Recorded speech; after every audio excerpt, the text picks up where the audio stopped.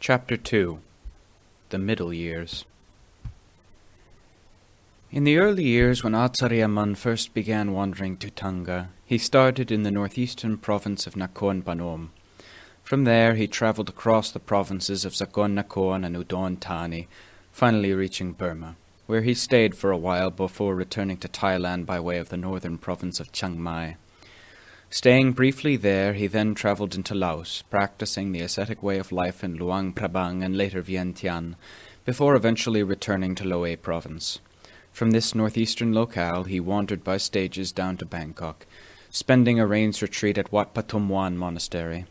Following that retreat period, he took up residence in Sarika Cave, remaining there for several years. Only upon leaving Sarika Cave did he return to the northeast province.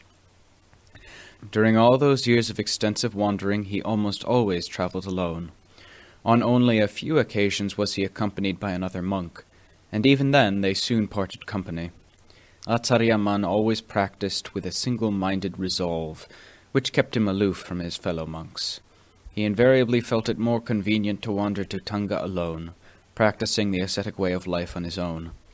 Only after his heart had been sufficiently strengthened by higher spiritual attainment did the compassion arise which made teaching his fellow monks a priority.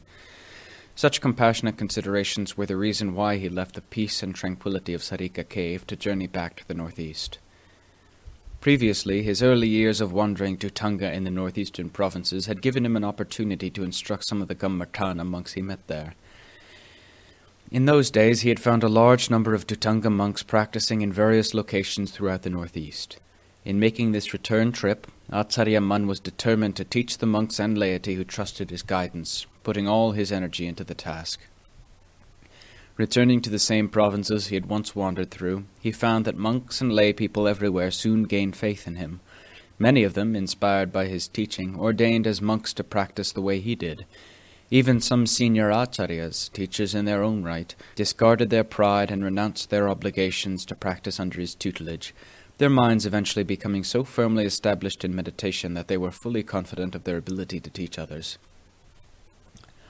Monks among the first generation of Ajaan Mun's disciples included Acharya Suwan, the former abbot of Wat Aranyakawat Monastery in the Thabo district of Nong Khai province, Acharya Singh Kantayakamo, the former abbot of Wat Pa Salawan Monastery in Nakhon Ratchasima, and Acharya Mahapin Panyapalo, the former abbot of Wat Sadharam Monastery in Nakhon Ratchasima.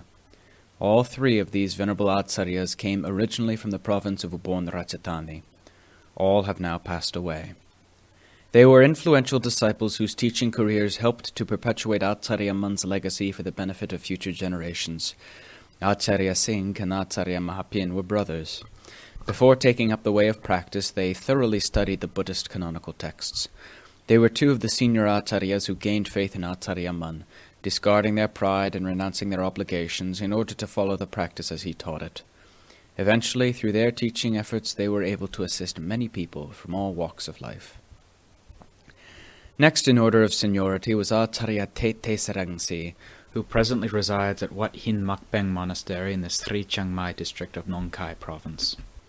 He is a senior disciple of Ajaan Mun whose exemplary mode of practice is so inspiring that he is highly revered by monks and laity in almost all parts of the country. His manner is always simple and down-to-earth, as one would expect with his exceptionally gentle, gracious, unassuming character. He conducts himself with perfect dignity, while people from all levels of society are captivated by his eloquent discourse. When it comes to temperament, or personal behavior, senior acharyas differ in their natural qualities of mind and character. There are acharyas whose personal behavior is an excellent example for everyone to emulate.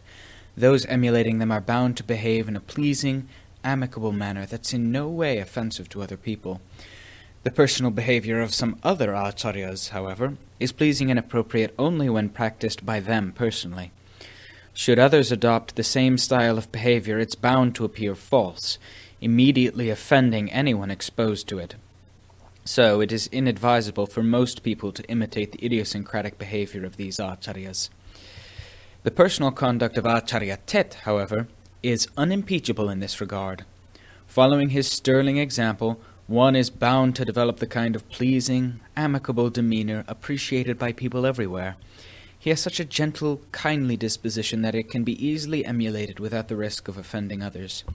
His example is especially appropriate for Buddhist monks, whose personal behavior should always reflect a truly calm and peaceful frame of mind. Acharya Tet is one of Acharya Mun's senior disciples, who I believe deserves the highest respect. For as long as I have known him, I have always considered him to be an eminent teacher. Next in line is Acharya Phunlacharo, who now resides at Wat Udom Sampon, near the village of Nahuatsang, in the Pannan Nikom district of Sakon Nakhon province. He is widely known and lauded throughout the country for his excellent spiritual practice and his virtuous conduct. His mind excels in noble qualities, the most prominent being his immense loving-kindness for people of all classes. He is a monk truly worthy of the enthusiastic devotion he receives from people of every region of our country. He genuinely puts his heart into helping people in any way he can, whether materially or spiritually, like one whose benevolence knows no bounds. The next senior disciple I shall mention is Acharya Kawan Aleo, who presently resides at Wat Tham Glong Pen Monastery in the Nongboi Lampur district of Udon Thani province. As he is one of the foremost meditation masters of our time, it's very likely that the reader is already familiar with his outstanding reputation. Both his mode of practice and his level of spiritual attainment are worthy of the utmost respect. He has always preferred to practice in remote, secluded locations, with such single-minded resolve that his diligence in this respect is unrivaled among his peers in the circle of Thutanga monks. Even today, at the age of 82, he still refuses to allow his declining health to curtail his customary zeal. Some people have asked me, out of concern for his failing health, why he continues to put such strenuous effort into practice when in truth he has nothing further to accomplish. They can't figure out why he remains so active and energetic. I try to explain to them that someone who has completely eliminated the contentious factors that exploit every weakness to sap energy and hinder progress has no debilitating lethargy left to entrap his mind in a web of delusion. Meanwhile, the rest of us have amassed such a debilitating mountain of laziness that it virtually obscures us from view. As soon as we get started on some worthwhile endeavor, we become apprehensive lest the fruits of our efforts overload our capacity to store them. We worry ahead of time about how exhausted we'll be when the work becomes difficult. In the end, having failed to gather those wholesome fruits, we are left with an empty basket, that is, an empty, joyless heart, drifting aimlessly with no hard-earned store of merit to fall back on. Instead, we fill our empty hearts with complaints about all the difficulties we face. So laziness, this blight in our hearts, keeps throwing up obstacles to block our way. Those who have cleansed this blight from their hearts remain persistent, persevering in times of hardship. They never worry about overloading their capacity to store the fruits of their efforts. Those individuals whose hearts are pure, unblemished Dhamma, cleared of all worldly defilements, stand out majestically in all situations. Somber, sullen moods never arise in their hearts, making them perfect examples for the world to follow. Each of the above-mentioned disciples of Acharya Mun has certain brilliant qualities buried deep within his heart, shining there like precious gems. People having the good fortune to meet such noble teachers are bound to be rewarded with amazing insights to gladden their hearts, an experience they will cherish forever. Acharya Mun taught several different generations of disciples, many of whom have become important teachers in their own right. Being a meditation master of great stature, rich in noble virtues, he was wonderfully clever in the way he elucidated the path of practice and its fruits. It was as though he had a miniature Tipitaka etched into his heart, as was so accurately prophesied by the initial samadhi nimitta he saw when he first began to practice. Traveling to many regions of the country during the course of his teaching career, he instructed large numbers of monks and lay supporters, who in turn developed a deep devotion for him and a genuine fondness for the edifying Dhamma he taught. His spiritual impact was a direct result of having realized within himself the true nature of that Dhamma. His words thus represented that truth which he had fully comprehended, not mere guesswork or conjecture about what the truth should be or might be. Being absolutely certain about the truth arising in his own heart, he taught this same truth to others.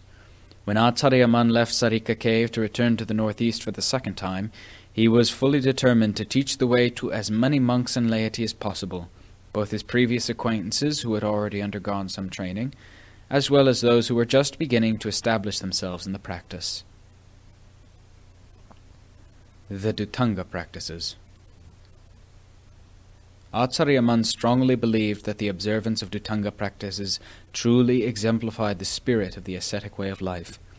He strictly adhered to these ascetic practices throughout his life, and always urged those monks studying under his tutelage to adopt them in their own practice. Going on alms round every day without fail, excepting only those days when a monk is deliberately abstaining from food. Acharya Mun taught his disciples that, when walking to the village for alms, they should always have mindfulness present and remain properly restrained in body, speech, and mind.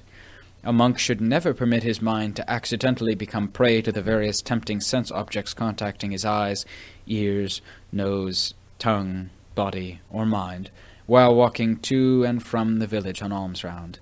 He stressed that mindfulness should bring their every movement, every thought, at every step of the route, under vigilant scrutiny. This should be treated as a sacred duty, requiring reflection of the utmost seriousness each time a monk prepares to go on his morning alms round. Eating only that food which has been accepted in the alms bowl on alms round.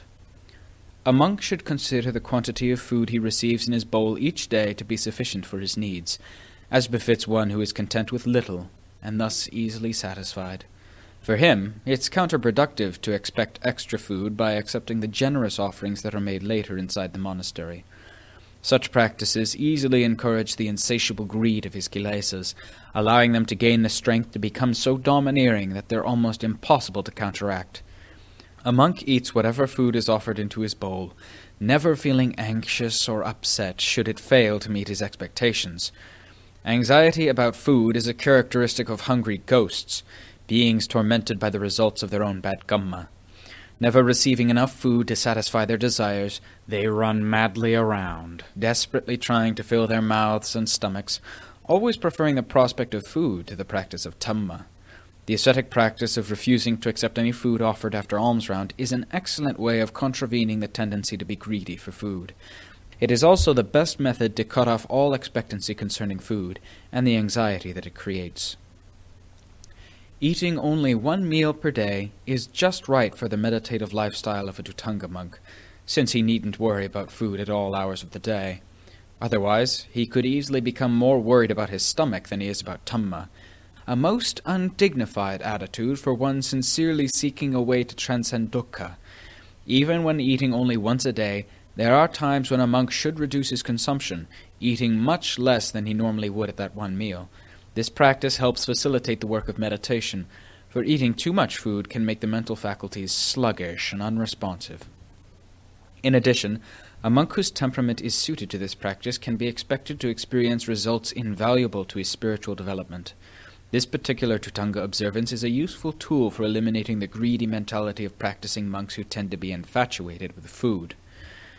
In this respect, the safeguards of Dhamma operate in much the same manner as the safeguards that society has introduced to protect itself. Enemies of society are confronted and subdued wherever they pose a threat to wealth, property, life and limb, or peace of mind. Whether it be fierce animals, such as wild dogs, snakes, elephants and tigers, or pestilent diseases, or simply pugnacious individuals, societies all over the world possess appropriate corrective measures or medicines to effectively subdue and protect themselves against these threats. A Dhutanga monk whose mind displays pugnacious tendencies in its desire for food, or any other unwholesome qualities deemed distasteful, needs to have effective measures for correcting these threatening tendencies. Thus, he will always possess the kind of admirable self-restraint which is a blessing for him and a pleasing sight for those with whom he associates. Eating only one meal per day is an excellent way to restrain unwieldy mental states. Eating all food directly from the alms bowl, without using any other utensils, is a practice eminently suited to the lifestyle of a Dhutanga monk, who strives to be satisfied with little while wandering from place to place. Using just his alms bowl means there's no need to be loaded down with a lot of cumbersome accessories as he travels from one location to another, practicing the ascetic way of life. At the same time, it is an expedient practice for monks wishing to unburden themselves of mental clutter, For each extra item they carry and look after is just one more concern that weighs on their minds. For this reason, Thutanga monks should pay special attention to the practice of eating exclusively from the alms bowl. In truth, it gives rise to many unique benefits. Mixing all types of food together in the bowl is a way of reminding a monk to be attentive to the food he eats, and to investigate its true nature using mindfulness and wisdom to gain a clear insight into the truth about food. Acharya Mun said that, for him, eating from the bowl was just as important as any other Thutanga practice. He gained numerous insights while contemplating the food he was eating each day. Throughout his life, he strictly observed this ascetic practice. Investigating the true nature of food mixed together in the bowl is an effective means of cutting off strong desire for the taste of food. This investigation is a technique used to remove greed from a monk's mind as he eats his meal. Greed for food is thus replaced by a distinct awareness of the truth concerning that food. Food's only true purpose is to nourish the body, allowing it to remain alive from one day to the next. In this way, neither the pleasant flavor of good foods nor the unpleasant flavor of disagreeable foods will cause any mental disturbance that might prompt the mind to waver. If a monk employs skillful investigative techniques each time he begins to eat, his mind will remain steadfast, dispassionate, and contented, unmoved by excitement or disappointment over the taste of the food he is offered. Consequently, eating directly from the alms bowl is an excellent practice for getting rid of infatuation with the taste of food. Wearing only robes made from discarded cloth is another Thutanga observance that Acharya Mun practiced religiously. This ascetic practice is designed to forestall the temptation to give in to the heart's natural inclination to desire nice, attractive-looking robes and other requisites. It entails searching in places like cemeteries for discarded pieces of cloth, collecting them little by little, then stitching the pieces together to make a usable garment, such as an upper robe, a lower robe, an outer robe, a bathing cloth, or any other requisite. There were times, when the dead person's relatives were agreeable, that Acharya Mun collected the shroud used to wrap a corpse laid out in a charnel ground. Whenever he found discarded pieces of cloth on the ground while on alms round, he would pick them up and use them for making robes, regardless of the type of cloth or where it came from.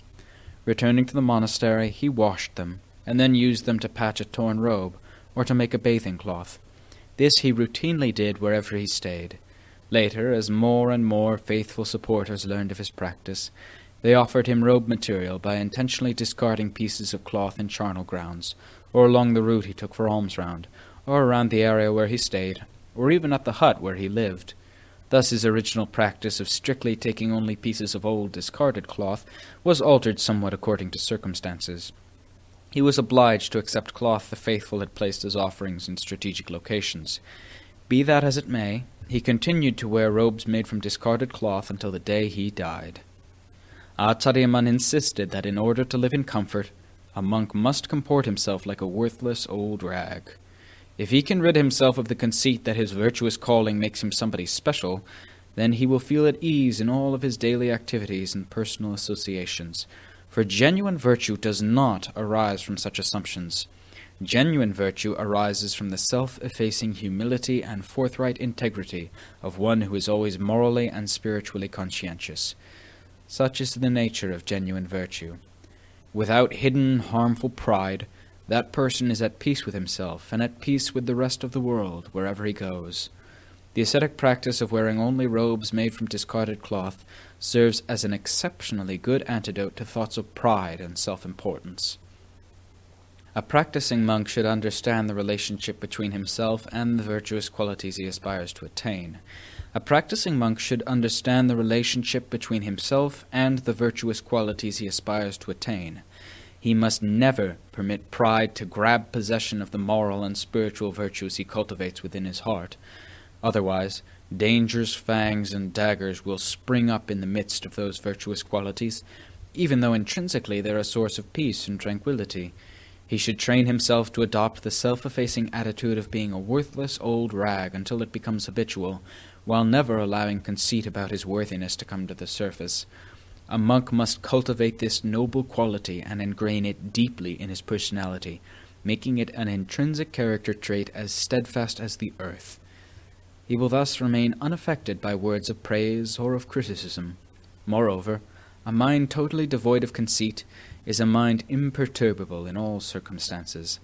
Acharya Mun believed that the practice of wearing robes made from discarded cloth was one sure way to help attenuate feelings of self-importance buried deep within the heart. Living in the forest.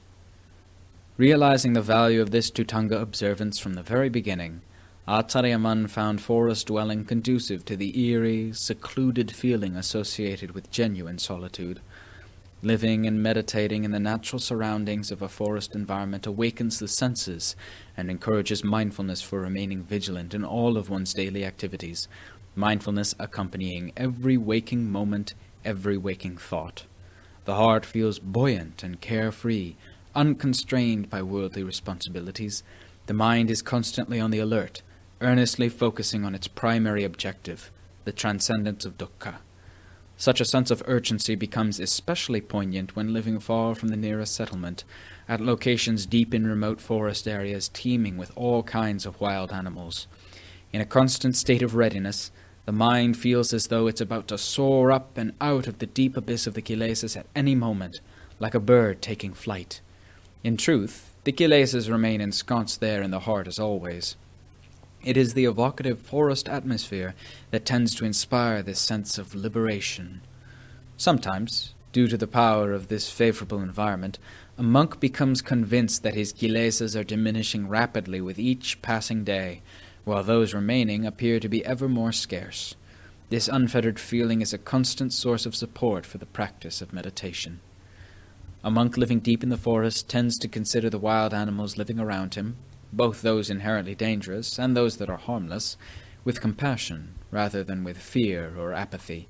He realizes that all animals, dangerous and harmless, are his equals in birth, aging, sickness, and death. We human beings are superior to animals merely by virtue of our moral awareness, our ability to understand difference between good and evil. Lacking this basic moral judgment, we are no better than common animals. Unknown to them, we label these creatures animals, even though the human species is itself a type of animal. The human animal is fond of labeling other species, but we have no idea what kind of label other animals have given to us. Who knows? Perhaps they have secretly labeled human beings ogres, since we are so fond of mistreating them, slaughtering them for their meat, or just for sport. It's a terrible shame the way we humans habitually exploit these creatures. Our treatment of them can be quite merciless. Even among our own kind, we humans can't avoid hating and harassing each other, constantly molesting or killing one another. The human world is troubled because people tend to molest and kill each other, while the animal world is troubled because humans tend to do the same to them. Consequently, animals are instinctively wary of human beings. Acharya Mun claimed that life in the forest provides unlimited opportunities for thought and reflection about one's own heart, and its relation to many natural phenomena in the external environment. Anyone earnestly desiring to go beyond dukkha can find plenty of inspiration in the forest, plenty of incentive to intensify his efforts, constantly. At times, groups of wild boars wandered into the area where Acharya Mun was walking in meditation. Instead of running away in panic when they saw him, they continued casually foraging for food in their usual way. He said they seemed to be able to differentiate between him and all the merciless ogres of this world, which is why they kept rooting around for food so casually, instead of running for their lives. Here, I would like to digress from the main story a little to elaborate on this subject. You might be tempted to think that wild boars were unafraid of Acharya Mun because he was a lone individual living deep in the forest. But when my own monastery, Wat Pa Bantad, was first established and many monks were living together here, herds of wild boar took refuge inside the monastery, wandering freely through the area where the monks had their living quarters. At night they moved around unafraid, only a few yards from the monks' meditation tracks, so close that they could be heard snorting and thumping as they rooted in the ground. Even the sound of the monks calling to one another to come and see this sight for themselves failed to alarm the wild boars. Continuing to wander freely through the monastery grounds every night, boars and monks soon became thoroughly accustomed to each other. Nowadays, wild boars only infrequently wander into the monastery because ogres, as animals refer to us humans, according to Ajaan Mun, have since killed and eaten almost all the wild animals in the area. In another few years, they probably will have all disappeared. Living in the forest, Ajaan Mun met the same situation. Almost every species of animal likes to seek refuge in the areas where monks live. Wherever monks take up residence, there are always a lot of animals present. Even within the monastery compounds of large metropolitan areas, animals, especially dogs, constantly find shelter. Some city monasteries are home to hundreds of dogs, for monks never harm them in any way. This small example is enough to demonstrate the cool, peaceful nature of Dhamma, a spirit of harmlessness that's offensive to no living creature in this world, except, perhaps, the most hard-hearted individuals. Ajaan Mun's experience of living in the forest convinced him just how supportive that environment is to meditation practice. The forest environment is ideal for those wishing to transcend dukkha. It is without a doubt the most appropriate battlefield to choose in one's struggle to attain all levels of Dhamma, as evidenced by the preceptor's first instructions to a newly ordained monk. Go look for a suitable forest location in which to do your practice. Ajaan Mun maintained this ascetic observance to the end of his life, except on infrequent occasions when circumstances mitigated against it. A monk living in the forest is constantly reminded of how isolated and vulnerable he is. He can't afford to be unmindful. As a result of such vigilance, the spiritual benefits of this practice soon become obvious. Dwelling at the foot of a tree is a Dhutanga observance that closely resembles living in the forest. Ajaan Mun said that he was dwelling under the shade of a solitary tree the day his citta completely transcended the world, an event that will be fully dealt with later on. A lifestyle that depends on the shade of a tree for a roof and the only protection against the elements is a lifestyle conducive to constant introspection. A mind possessing such constant inner focus is always prepared to tackle the kilesas, for its attention is firmly centered on the four foundations of mindfulness, Rupa, Vedana, Chitta, and Dhamma, and the Four Noble Truths, Dukkha, Samudaya, Nirodha, and Magga. Together, these factors constitute the mind's most effective defense, protecting it during its all-out assault on the kilesas. In the eerie solitude of living in the forest, the constant fear of danger can motivate the mind to focus undivided attention on the foundations of mindfulness, or the Noble Truths. In doing so, it acquires a solid basis for achieving victory in its battle with the kilesas. Such is the true path leading to the noble Dhamma. A monk who wishes to thoroughly understand himself, using a safe and correct method, should find an appropriate meditation subject and a suitable location that are conducive for him to exert a maximum effort. These combined elements will help to expedite his meditation progress immeasurably. Used as an excellent means for destroying kilesas since the Buddha's time, the Dhutanga observance of dwelling at the foot of a tree is another practice meriting special attention. Staying in a cemetery is an ascetic practice which reminds monks and lay people alike not to be neglectful while they are still alive, believing that they themselves will never die.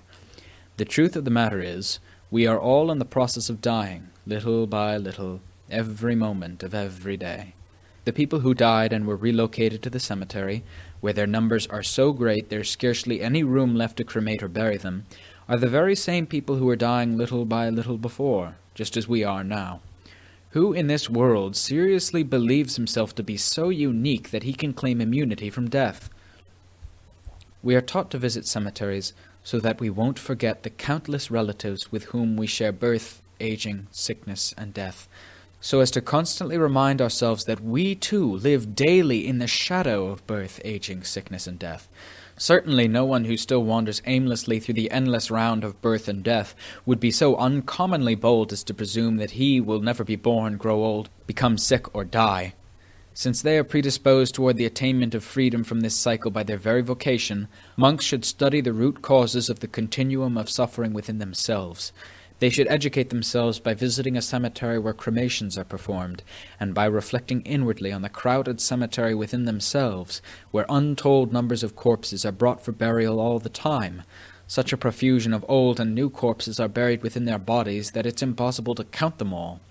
By contemplating the truly grievous nature of life in this world, they use mindfulness and wisdom to diligently probe, explore, and analyze the basic principles underlying the truth of life and death. Everyone who regularly visits a cemetery, be it an outdoor cemetery or the inner cemetery within their bodies, and uses death as the object of contemplation, can greatly reduce their smug sense of pride in being young, in being alive, in being successful. Unlike most people, those who regularly contemplate death don't delight in feeling self-important. Rather, they tend to see their own faults and gradually try to correct them, instead of merely looking for and criticizing other people's faults, a bad habit that brings unpleasant consequences. This habit resembles a chronic disease that appears to be virtually incurable, or perhaps it could be remedied if people weren't more interested in aggravating the infection than they are in curing it. Or perhaps it could be remedied if people weren't more interested in aggravating the infection than they are in curing it. Cemeteries offer those interested in investigating these matters an opportunity to develop a comprehensive knowledge and understanding of the nature of death. Cemeteries are the great gathering places of the world. All people, without exception, must eventually meet there. Death is no small hurdle to be easily stepped over before a thorough investigation of the issue. Before they finally crossed over, the Lord Buddha and his Arahant disciples had to study in the great academy of birth, aging, sickness, and death until they had mastered the entire curricula. Only then were they able to cross over with ease. They had escaped the snares of Mara, unlike those who, forgetting themselves, disregard death and take no interest in contemplating its inevitability, even as it stares them in the face. Visiting cemeteries to contemplate death is an effective method for completely overcoming the fear of dying, so that when death seems imminent, courage alone arises, despite the fact that death is the most terrifying thing in the world. It would seem an almost impossible feat, but it has been accomplished by those who practice meditation, the Lord Buddha and his Arahant disciples being the supreme examples. Having accomplished this feat themselves, they taught others to thoroughly investigate every aspect of birth, aging, sickness, and death, so that people wanting to take responsibility for their own well-being can use this practice to correct their misconceptions before it becomes too late. If they reach that great academy only when their last breath is taken, it will then be too late for remedial action. The only remaining options will be cremation and burial. Observing moral precepts, making merit, and practicing meditation will no longer be possible. Acharya Mun well understood the value of a visit to the cemetery, for a cemetery has always been the kind of place that encourages introspection. He always showed a keen interest in visiting cemeteries, both the external variety and the internal one. One of his disciples, being terrified of ghosts, made a valiant effort to follow his example in this. We don't normally expect monks to be afraid of ghosts, which is equivalent to Dhamma being afraid of the world, but this monk was one such case. A monk's fear of ghosts. Acharya Mun related the story of a Dhutanga monk who inadvertently went to stay in a forest located next to a charnel ground. He arrived on foot at a certain village late one afternoon, and, being unfamiliar with the area, asked the villagers where he could find a wooded area suitable for meditation. They pointed to a tract of forest, claiming it was suitable, but neglected to tell him that it was situated right on the edge of a charnel ground. They then guided him to the forest, where he passed the first night peacefully. On the following day he saw the villagers passing by carrying a corpse, which they soon cremated only a short distance from where he was staying. As he looked on, he could clearly see the burning corpse. He started to grow apprehensive the moment he saw the coffin being carried past, but he assumed that they were on their way to cremate the body somewhere else. Still, the mere sight of the coffin caused him considerable consternation as he thought ahead to the coming night. He was worried that the image of the coffin would haunt him after dark, making it impossible for him to sleep. As it turned out, he had camped on the edge of a charnel ground, so he was obliged to watch as the corpse was burned right in front of him. This sight upset him even more, causing him severe discomfort as he contemplated the prospect of having to spend the night there. Feeling very uneasy from the first sight of the corpse passing by, the feeling gradually intensified until he was so terrified that, by nightfall, he could hardly breathe. It's pitiful to think that a monk can be so terrified of ghosts. I am recording this incident here so that those of my readers having a similar fear of ghosts may reflect on the tenacity with which this monk strove to confront his fear head-on.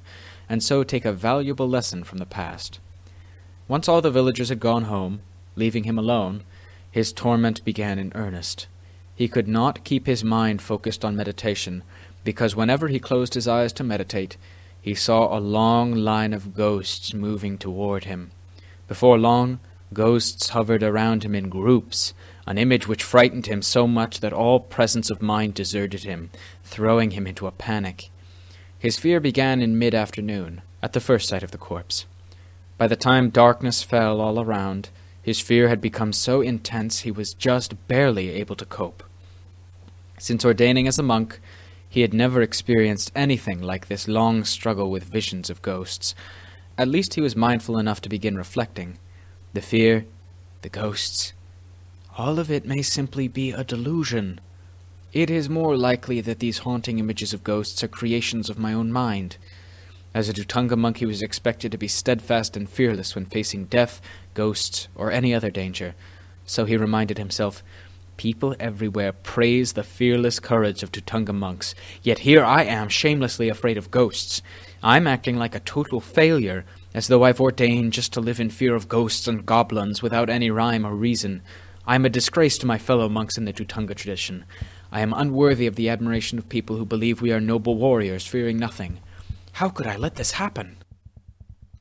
Having reminded himself of the noble virtues expected of a Dhutanga monk, and roundly criticizing himself for failing to live up to these high standards, he resolved that he would force himself to face the fear directly from then on. The corpse that smoldered before him on the funeral pyre being the cause of his fear, he decided to go there immediately. Putting on his robe, he started walking straight for the funeral pyre, which he saw clearly glowing in the darkness. But after a few steps, his legs tensed up, and he could hardly move. His heart pounded, and his body began to perspire profusely, as though exposed to the midday sun. Seeing that this was not going to work, he quickly adjusted his tack. Starting with small, deliberate steps, he placed one foot just in front of the other, not allowing his forward motion to stop. By that time, he was relying on sheer strength of will to push his body forward. Frightened to death and shaking uncontrollably, he nevertheless kept his resolve to walk on, as though his life depended on it. Struggling the entire way, he eventually reached the burning corpse. But instead of feeling relieved that he had achieved his objective, he felt so faint he could barely stand. About to go crazy with fear, he forced himself to look at the partially burned corpse. Then, seeing the skull burned white from long exposure to the fire, he got such a fright that he nearly fainted straight away. Bravely suppressing his fear, he sat down to meditate just a short distance from the burning pyre. He focused on the corpse, using it as the object of his meditation, while forcing his terrified heart to mentally recite continuously, "I am going to die, just like this corpse. There's no need to be afraid. I'm going to die someday too. There's no point in being afraid."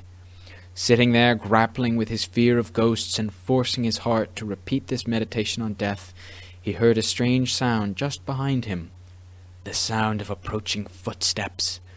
The footsteps stopped, then started again, slow and cautious, as if someone were sneaking up to pounce on him from behind, or so he imagined at the time. His fear now reaching its peak, he was poised to jump up and run away, crying, "Ghosts! Help!" But he managed to control this impulse and waited, listening nervously as the footsteps slowly drew nearer, then stopped a few yards away. Poised to run, he heard a strange sound, like someone chewing, loud and crunchy. This sent his imagination racing. "What's it chewing on around here? Next it'll be chewing on my head. This cruel, heartless ghost is sure to mean the end of me." Unable to stand the suspense any longer, he decided to open his eyes. Should the situation look drastic, he was prepared to run for his life, a far better option than just letting some terrible ghost devour him. "Escaping death now," he reasoned, "will give me the chance to resume my practice later with renewed diligence, whereas I gain nothing by sacrificing my life to this ghost." With that, he opened his eyes and turned to look in the direction of the chewing, crunching sounds, all set to make a dash for his life. Peering through the darkness to catch a glimpse of the terrible ghost he had imagined, he saw instead a village dog, casually eating the scraps of food left by the villagers as offerings to the spirits as part of the local custom. It had come scrounging for something to fill its stomach, as hungry animals are wont to do, and it wasn't the least bit interested in him sitting there. Suddenly, realizing that it was only a dog, the monk laughed at his own folly. Turning his attention to the dog, which showed no interest in him whatsoever, he thought, "So, you're the almighty spectre that nearly drove me crazy. You've taught me the lesson of my life." At the same time, he was deeply dismayed by his own cowardice. Despite my determination to confront my fears like a warrior, I was thrown into a panic as soon as I heard the sound of this dog scrounging for food, a mad Thutanga monk fleeing frantically for his life. It's a good thing I had enough mindfulness to wait that fraction of a second longer to discover the real cause of my fear. Otherwise, it would probably have driven me mad. Gosh, am I really so grossly stupid as that? If so, do I deserve to continue wearing the yellow robes, the emblem of courage? For it denotes a disciple of the Lord Buddha, whose superior courage transcends all comparison. Being this useless, should I still walk for alms, and thus desecrate the food that the faithful offer with such respect? What can I do now to redeem myself after such a despicable display of cowardice? Surely no other disciple of the Buddha is as pathetic as I am. Just one inept disciple like myself is enough to weigh heavily on a sasana. Should there be any more, the burden would be enormous. How am I going to tackle this fear of ghosts that's just made me look so foolish? Hurry up! Take a stand right this minute. It is better to die now than to postpone this decision any longer. Never again can I allow this fear of ghosts to trample on my heart. This world has no place for a monk who disgraces himself and the religion he represents. With this self-admonition fresh in his mind, the monk made a solemn vow. I will not leave this place until I've overcome my fear of ghosts. If I have to die trying, then so be it. If I can't defeat this fear, then I don't deserve to continue living in such disgrace. Others might follow my bad example, becoming useless people themselves, thus further increasing the burden on the sasana. So he vowed to himself that, from that moment on, he would remain in that cemetery day and night, as a way of dealing sternly with his fear. He focused on the corpse before him, comparing it with his own body, seeing that they were both composed of the same basic elements. As long as consciousness is there in the heart to hold everything together, then that person, or that animal, continues to live. But as soon as consciousness departs, the whole combination of elements begins to disintegrate, and is then referred to as a corpse. It was clear that his notion about the dog being a ghost was shamefully absurd, so he resolved that he would never again lend any credence to thoughts of being haunted by ghosts. As this incident clearly showed, his mind simply haunted itself with ghostly apparitions, and his fear was the outcome of this self-deception. The misery he suffered arose from such faith in this delusion that a mere dog, harmlessly scrounging for food, almost became a matter of life and death. Recalling how deluded he had been for so long, trusting the self-deceptions that his mind constantly churned out, he thought, although they've always been at work, this is the first time they have brought me so close to catastrophe. Dhamma teaches us that Sanya is the master of deception, but until now I've never clearly understood what that means. Only now, inhaling the stench of my own living death, do I understand its significance. My fear of ghosts is nothing more than Sanya's deceptive trickery. From now on, Sanya will never again trick me as it has in the past. I must stay put here in this cemetery until the master of deception is dead and buried, so that the spectre of ghosts will not continue to haunt me in the future. Only then will I agree to leave here. Now it's my turn to torture to death this cunning, deceitful conjurer, then cremate its stinking corpse like that fleshly corpse I've just seen cremated here. Dealing a decisive blow to Sanya's insidious trickery, this is the only pressing matter in my life right now. The monk took up this challenge with such earnest resolve that whenever Sanya caused him to suspect a ghost was lurking somewhere around him, he immediately went to that spot, exposing the deception. Foregoing sleep, he kept up this vigil throughout the night, until finally Sanya no longer had the strength to assert its assumptions. In the early hours of the evening, he had been engaged in a struggle with external ghosts, in the guise of the village dog which had nearly been his undoing.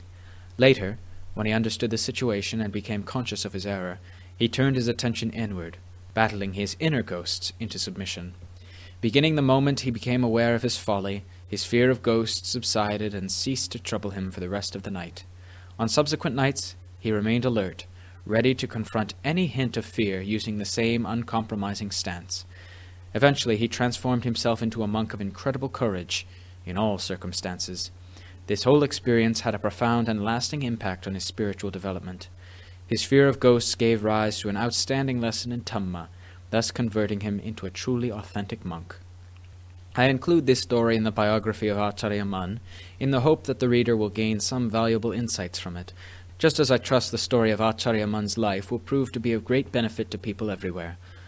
As can be seen from the above story, visiting cemeteries has always been an essential Thanga practice.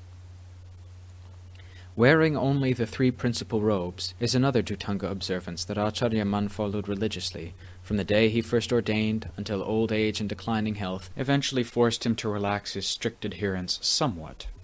In those days, Thanga monks rarely settled in one location for very long, except during the 3 months of the rainy season retreat. They wandered through forests and mountains, traveling by foot the whole way, since there were no automobiles back then.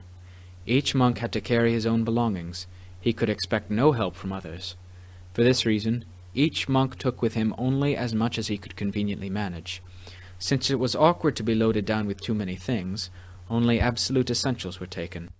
As time went on, this frugal attitude became an integral part of a monk's character. Should someone give him something extra, he would simply give it away to another monk to avoid accumulating unnecessary possessions. The true beauty of a Thanga monk lies with the quality of his practice and the simplicity of his life. When he dies, he leaves behind only his 8 basic requisites, the only true necessities of his magnificent way of life. While he's alive, he lives majestically in poverty, the poverty of a monk. Upon death, he is well gone, with no attachments whatsoever. Human beings and devas alike sing praises to the monk who dies in honorable poverty, free of all worldly attachments. So the ascetic practice of wearing only the 3 principal robes will always be a badge of honor, complementing Thanga monks. Ajaan Mun was conscientious in the way he practiced all the Thanga observances mentioned above. He became so skillful and proficient with them that it would be hard to find anyone of his equal today. He also made a point of training the monks under his tutelage to train themselves using these same ascetic methods. He directed them to live in remote wilderness areas, places that were lonely and frightening. For example, at the foot of a tree, high in the mountains, in caves, under overhanging rocks, and in cemeteries. He took the lead in teaching them to consider their daily alms round a solemn duty, advising them to eschew food offered later. Once lay devotees in the village became familiar with his strict observance of this practice, they would put all their food offerings into the monks' bowls, making it unnecessary to offer additional food at the monastery. He advised his disciples to eat all food mixed together in their bowls, and to avoid eating from other containers. And he showed them the way by eating only 1 meal each day until the very last day of his life. Wandering by stages across the northeast, Ajaan Mun gradually attracted increasing numbers of disciples at every new location along the way. When he stopped to settle in one place for some time, scores of monks gravitated to that area to live with him. Having set up a temporary monastic community in the forest, 60 to 70 monks would gather there, while many more stayed close by in the surrounding area. Ajaan Mun always tried to keep his disciples spread apart, living in separate locations that were not too close to one another, yet close enough to his residence so that they could easily seek his advice when they encountered problems in their meditation. This arrangement was convenient for all, for when too many monks are living in close proximity, it can become a hindrance to meditation. On the Uposatha observance days, when the Patimokkha was recited, Thanga monks came from various locations in his vicinity to assemble at his residence. After the recitation of the Patimokkha, Ajaan Mun addressed the whole assembly with a discourse on Dhamma, and then answered the monks' questions one by one until their doubts cleared up and everyone was satisfied. Each monk then returned to his own separate location, buoyed by the exposition of Dhamma he had just heard, and resumed his meditation practice with renewed enthusiasm. Although he sometimes had large groups of monks trying to train with him, he found them easy to supervise because they were all prepared to put what he taught into practice for their own spiritual benefit. Monastic life under his tutelage was so orderly and quiet that the monastery often appeared deserted. Excepting meal times and times when the monks assembled for meetings, a visitor coming at any other hour wouldn't have seen the monks. The place would have looked deserted, with each monk having slipped into the dense forest to diligently pursue walking or sitting meditation in his own secluded spot, day and night. Acharya Mun often assembled the monks in the evenings at about dusk to give a discourse on Dhamma. As the monks sat together quietly listening, Acharya Mun's voice was the only sound they heard. The rhythm of his voice articulating the essence of Dhamma was at once lyrical and captivating. Carried along by the flow of his teaching, his audience completely forgot themselves, their weariness, and the time that passed. Listening, they were aware only of the flow of Dhamma having an impact on their hearts, creating such a pleasant feeling that they could never get enough of it. Each of these meetings lasted many hours. Within the circle of Dhutanga monks, listening to a Dhamma discourse in this way is considered another form of meditation practice. Dhutanga monks have an especially high regard for their teacher and his verbal instructions. He constantly guides and admonishes them to such good effect that they tend to view his teachings as the lifeblood of their meditation practice. Showing the utmost respect and affection for their teacher, they are even willing to sacrifice their lives for him. The Venerable Ananda is an excellent case in point. He had such unwavering affection for the Buddha that he was willing to sacrifice his life by throwing himself into the path of the wild, charging elephant that Devadatta had let loose in an attempt to kill the Buddha. In Acharya Mun's case, Dhutanga monks listened to his instructions with great reverence, enthusiastically taking them to heart. This was especially evident when he advised one of his monks to go live in a certain cave in order to give his practice new impetus. Monks singled out in this manner never objected, but faithfully followed his recommendations with genuine conviction, refusing to allow fear or concern for their safety become an issue. Instead, they were pleased, feeling that their practice was bound to be strengthened by living in the locations he recommended. This in turn infused them with determination to strive relentlessly both day and night. They were convinced that if Acharya Mun suggested a certain location to them, then their efforts there were sure to be rewarded with good results, as though they had received an assurance of success from him in advance. This could be likened to the assurance that the Lord Buddha gave to the Venerable Ananda just prior to his parinibbana, when he told him that in 3 months' time his heart would be free from all kilesas. He was predicting that the Venerable Ananda was certain to attain enlightenment, becoming an arahant on the opening day of the first Sangha Council. It's obvious that devout obedience to the teacher is vitally important. It engenders an unwavering interest in practice, guards against carelessness and apathy, and so helps to anchor the basic principles of Dhamma in the disciple's heart. It facilitates the establishment of a common understanding between teacher and disciple, so that instructions need not be repeated over and over until it becomes annoying and tiresome for both parties. Acharya Mun's second trip to the northeast was a cause for much interest and excitement among monks and lay supporters throughout the region. During that period, he travelled extensively, teaching in almost all the northeastern provinces. He passed initially through Nakhon Ratchasima, then through Si Saket, Ubon Ratchathani, Nakhon Panom, Sagon Nakhon, Udon Thani, Nong Khai, Loe, Lomsak, and Phetchabun, and occasionally crossed the Mekong River into Laos to visit Vientiane and Ta Kek. He crisscrossed these areas many times in those days, but he preferred to remain longer in provinces that were mountainous and thickly forested, because they were especially suitable for meditation. For instance, south and southwest of the town of Sagon Nakhon, there were many forest-covered mountain ranges, where he spent the rains retreat near the village of Pon Sawang in the district of Sawang Dandin. The mountainous terrain in this area is so conducive to the ascetic way of life that it is still frequented by Dhutanga monks today. Monks wandering in such areas during the dry season usually slept out in the forest on small bamboo platforms. They were made by splitting sections of bamboo lengthwise, spreading them out flat, then securing them to a bamboo frame with legs, making a raised sleeping surface of about 6 feet long, 3 or 4 feet wide, and about 1.5 feet above the ground. One platform was constructed for each monk, and was spaced as far apart from another as the living area of the forest would allow. A large tract of forest allowed spacing of at least 120 feet with the thick foliage in between each platform acting as a natural screen. If the area was relatively small, or a large group of monks lived together in an area, then the spacing might be reduced to 90 feet intervals, though the minimum distance was usually 120 feet. The fewer the number of monks living in a particular area, the farther apart they were individually, being close enough to one another only to hear the distant sound of a cough or a sneeze. Local villagers helped each monk to clear a walking meditation track approximately 60 feet in length, which was located beside his sleeping platform. These tracks were used day and night for practicing meditation in a walking mode. When monks fearful of ghosts or tigers came to train under Acharya Mun, he usually made them stay alone, far from the rest of the monks, a severe training method designed to draw attention to the fear so that the monk could learn to come to grips with it. He was required to remain there until he became accustomed to the wilderness environment and inured to the tigers and ghosts that his mind conjured up to deceive him. The expectation was that, in the end, he would achieve the same good results as others who had trained themselves in this way. Then he wouldn't have to carry such a burden of fear indefinitely. Acharya Mun believed this method accomplished better results than simply leaving a monk to his own devices, and to the very real prospect that he might never find the courage to face his fears. Upon arriving in a new location, a Thutanga monk had to first sleep on the ground, collecting various kinds of leaves, or in some places straw, to make a crude mattress.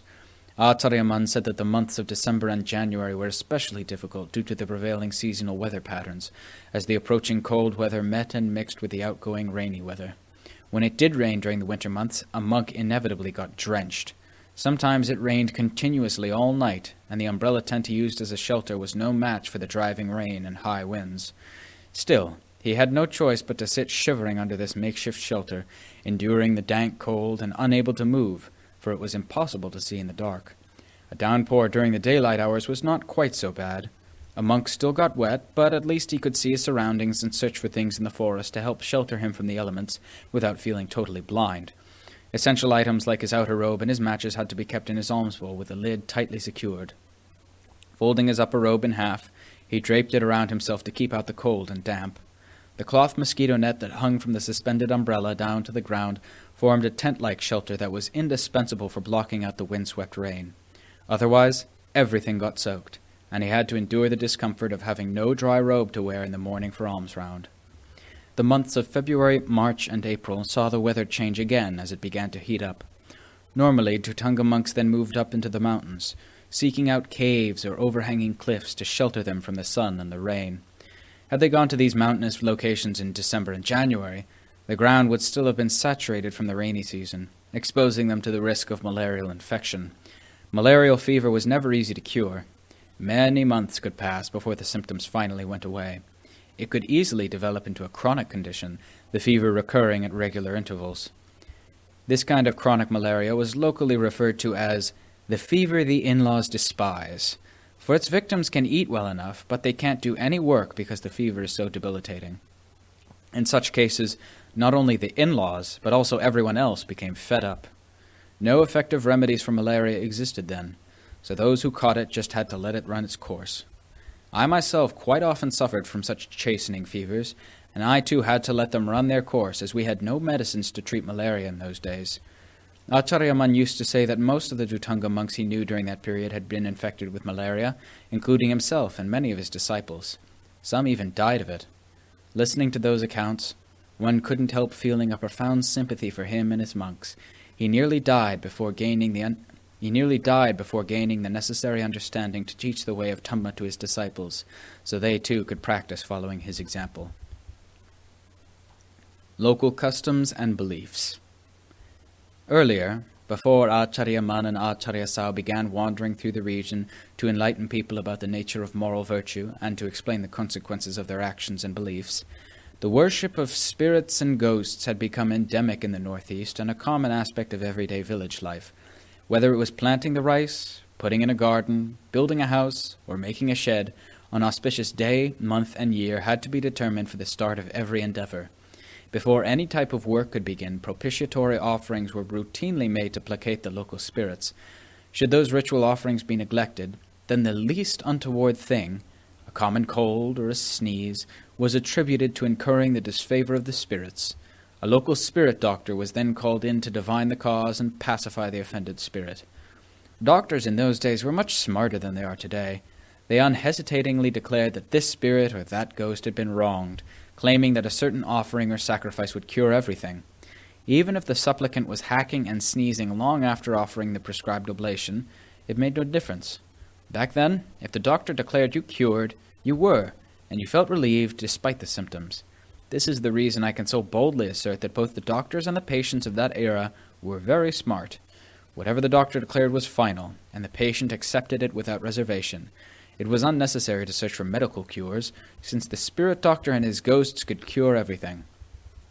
Later, when Acharya Mun and Acharya Sao passed through these areas, reasoning with local inhabitants and explaining the principles of truth, their preoccupation with the power of spirits and the agency of spirit doctors gradually waned. Today, it has virtually disappeared. Even many of the spirit doctors themselves began taking refuge in the Buddha, Dhamma, and Sangha in place of the various spirits and ghosts that they had been worshipping. Nowadays, hardly anyone engages in such occult practices. Traveling from village to village in the northeast today, we no longer have to tread our way through offerings laid out for the spirits as we did in the past. Except for the odd group here or there, spirit worship is no longer an issue in people's lives. It's truly a blessing for this region that people no longer have to live their whole lives clinging to these beliefs. The people of the Northeast have long since transferred their faith and allegiance to the Buddha, Dhamma, and Sangha, thanks largely to the compassionate efforts of Acharya Mun and Acharya Sao, to whom we all owe an immense debt of gratitude. During his time in the region, Acharya Mun taught the local people, applying all his strength and ability to render them as decent human beings. He passed through some villages where the local wise men asked him questions. They asked questions such as, do ghosts really exist? Where do human beings come from? What is it that causes sexual attraction between men and women, since they've never been taught this? Why are male and female animals of the same species attracted to one another? From where did humans and animals learn this mutual attraction? Though I can't recall all the questions he was asked, these I do remember.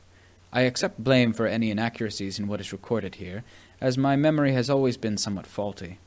Even recalling my own words and other personal matters, I cannot avoid making mistakes, so my recollection of Acharya Mun's stories is bound to be incomplete.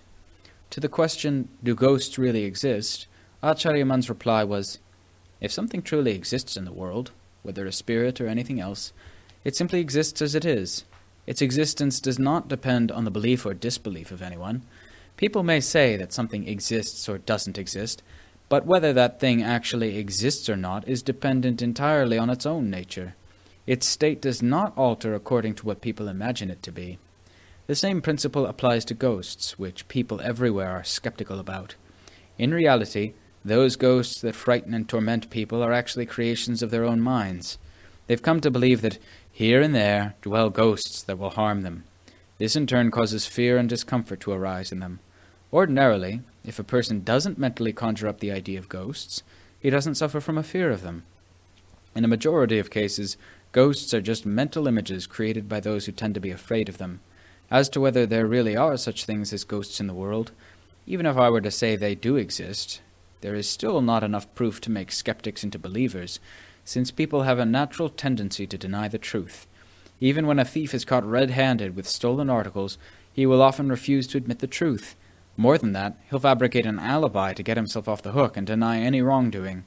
He may be forced to accept punishment due to the weight of the evidence against him, but he will still continue to protest his innocence.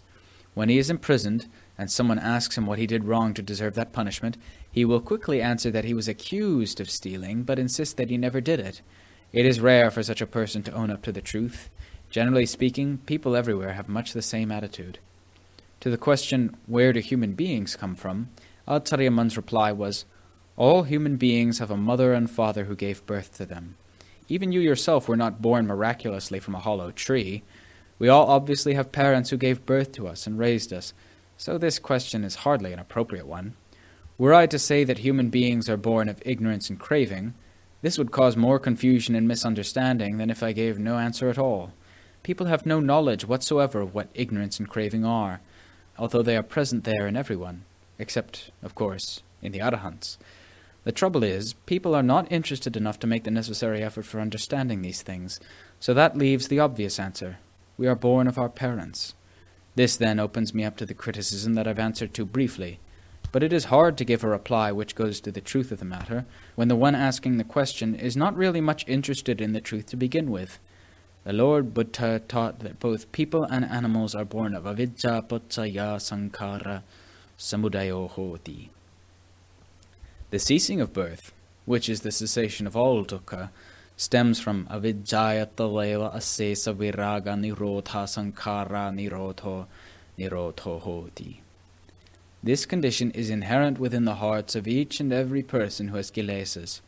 Once the truth has been accepted, it becomes clear that it's just this which leads to birth as a human being or an animal, until the world becomes so crowded one can hardly find a place to live.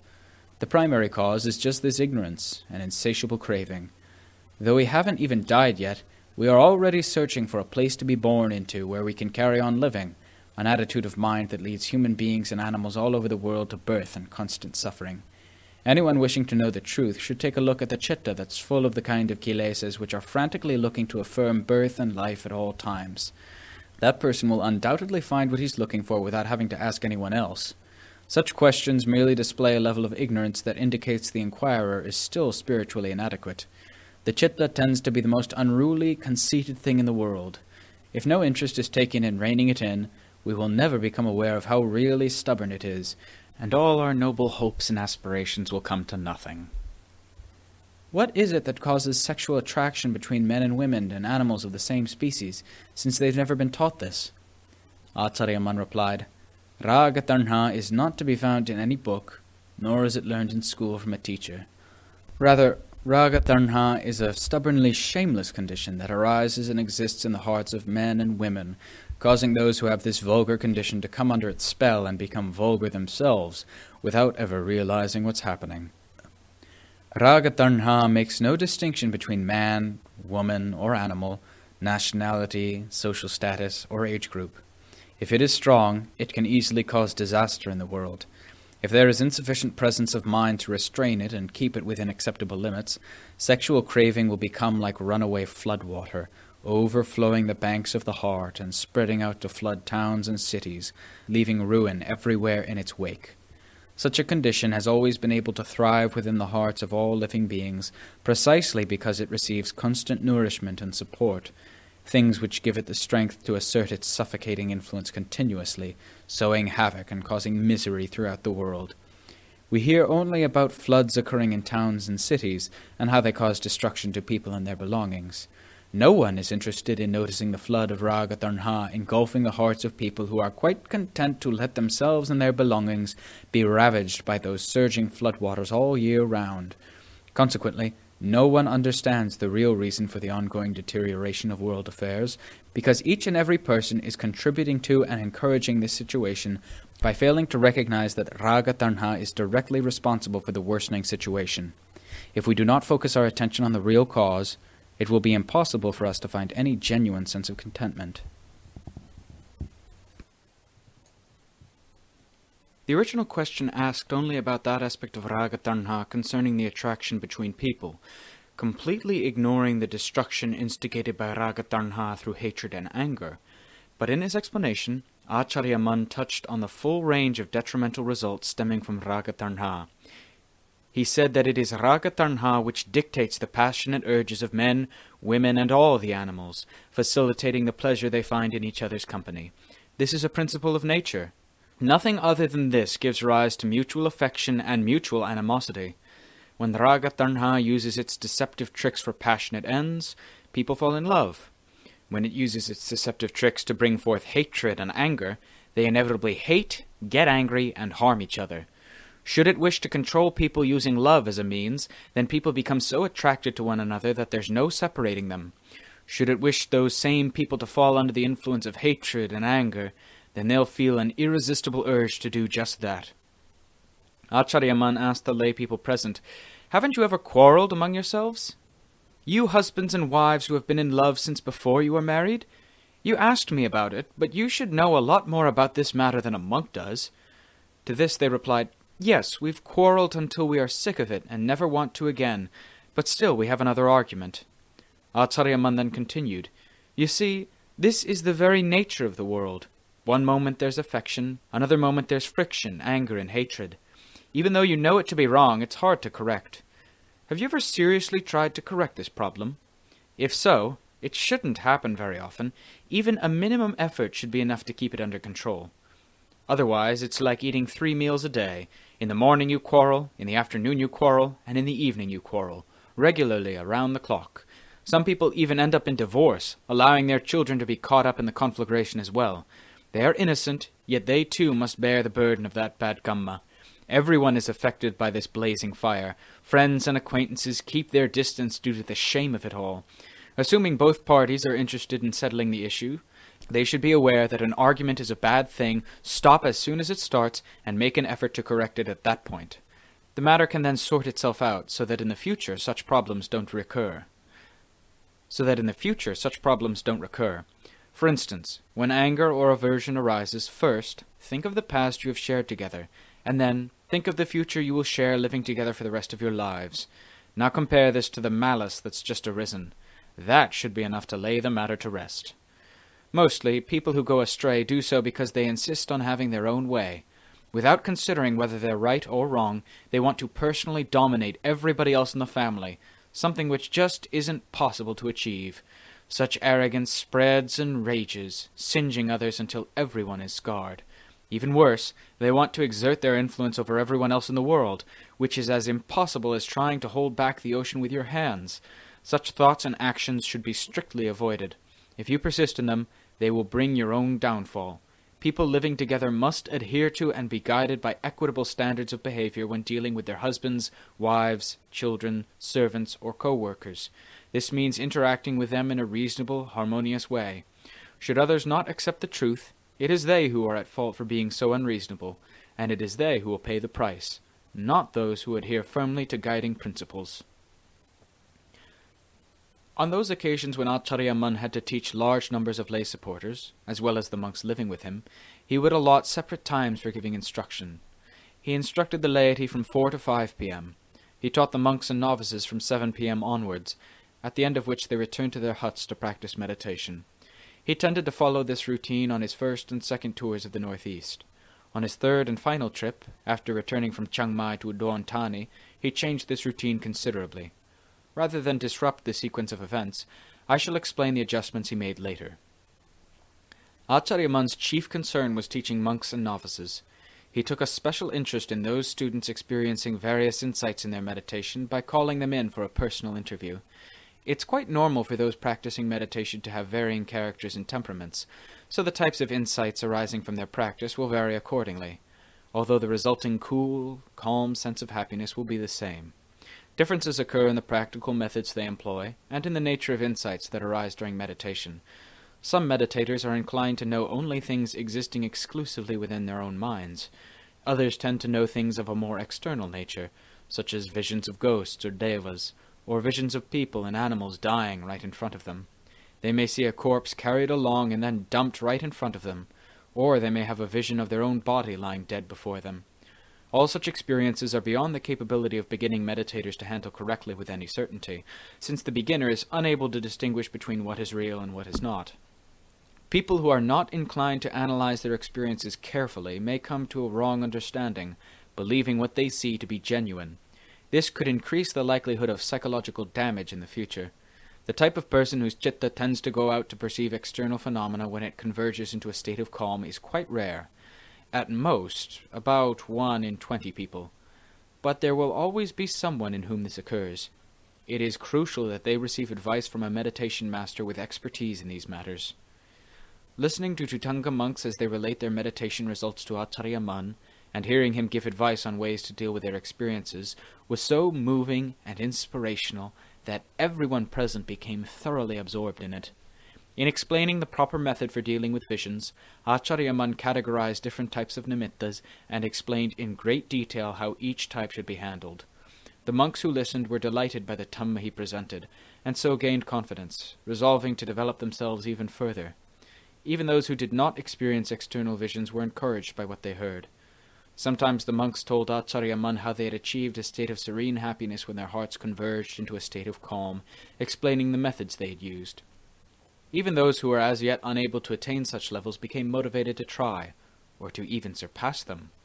Hearing these discussions was a joyous experience, both for those who were already well developed, and those who were still struggling in their practice. When the chitta converged into calm, some monks traveled psychically to the heavenly realms, touring celestial mansions until dawn, and only then did the chitta return to the physical body and regain normal consciousness. Others traveled to the realms of hell and were dismayed by the pitiful condition of the beings they saw, enduring the results of their kamma. Some visited both the heavenly abodes and the hells to observe the great differences between them.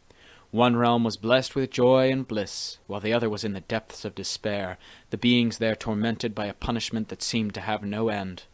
Some monks received visits from ethereal beings from various planes of existence, the heavens, for instance, or the terrestrial devas. Others simply experienced the varying degrees of calm and happiness coming from the attainment of samadhi. Some investigated, using wisdom to divide the body into different sections, dissecting each section to bits, piece by piece, then reducing the whole lot to its original elemental state. There were those who were just beginning their training, struggling as a child does when it first learns to walk. Some could not make the citta attain the concentrated state of calm they desired, and wept at their own incompetence. And some wept from deep joy and wonder upon hearing Acharya Mun discuss states of Dhamma they themselves had experienced. There were also those who were simply like a ladle in a pot of stew. Although submerged there, it doesn't know the taste of the stew, and even manages to get in the cook's way. This is quite normal when many different people are living together. Inevitably, both the good and the bad are mixed in together.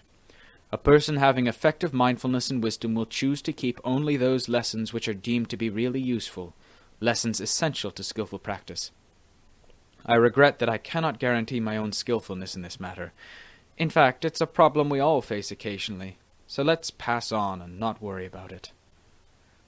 On his second trip, Acharya Mun remained teaching in the northeast for many years. Normally, he did not remain in the same place for more than a single rains retreat. When the rainy season was over, he wandered freely in the mountains and forests like a bird burdened only by its wings, contented to fly wherever it wishes. No matter where it lands in its search for food, a tree, a pond, or a marsh, it is satisfied and simply leaves all behind to fly off with no lingering attachment. It doesn't think that the trees, bark, fruit, ponds, or marshes belong to it. Like a bird, the monk who practices Dhamma, living in the forest, leads a life of contentment. But it's not easy to do, for people are social animals who enjoy living together and are attached to their homes and property. Initially, he feels a lot of resistance going out and living alone, as Acharya Mun did all his life.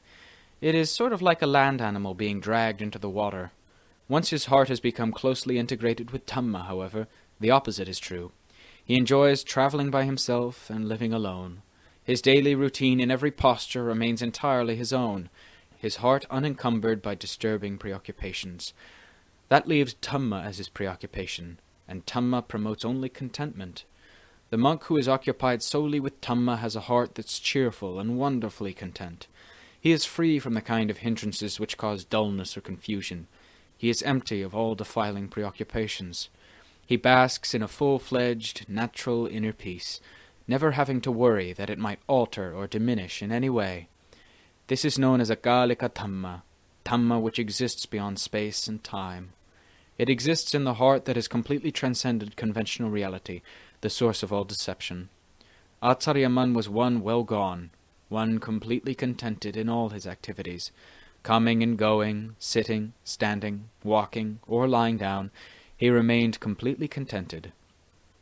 Although he led his disciples along this path, relatively few of the monks reached a high level of Dhamma. Yet even this small number is of great benefit to people everywhere. When Acharya Mun led his disciples on alms round, he took various animals along the way as objects of contemplation, and combining them with his inner Dhamma, he skillfully taught the monks who were with him. They clearly heard his every word. This was his way of teaching his disciples to be aware about the laws of Dhamma, in that even animals must receive the results of their actions. He would just point out an animal they came across as an example. Acharya Mun insisted that animals should not be looked down upon for their lowly birth. In truth, animals have reached their time in the perpetual cycle of birth and death, experiencing the results of a past karma. So it is with human birth as well. In fact, both animal life and human life consist of a mixture of pleasure and pain, each living according to the consequences of their own individual karma. In one respect, Acharya Mun brought up the subject of animals such as chickens, dogs, or cattle, simply out of compassion for their plight.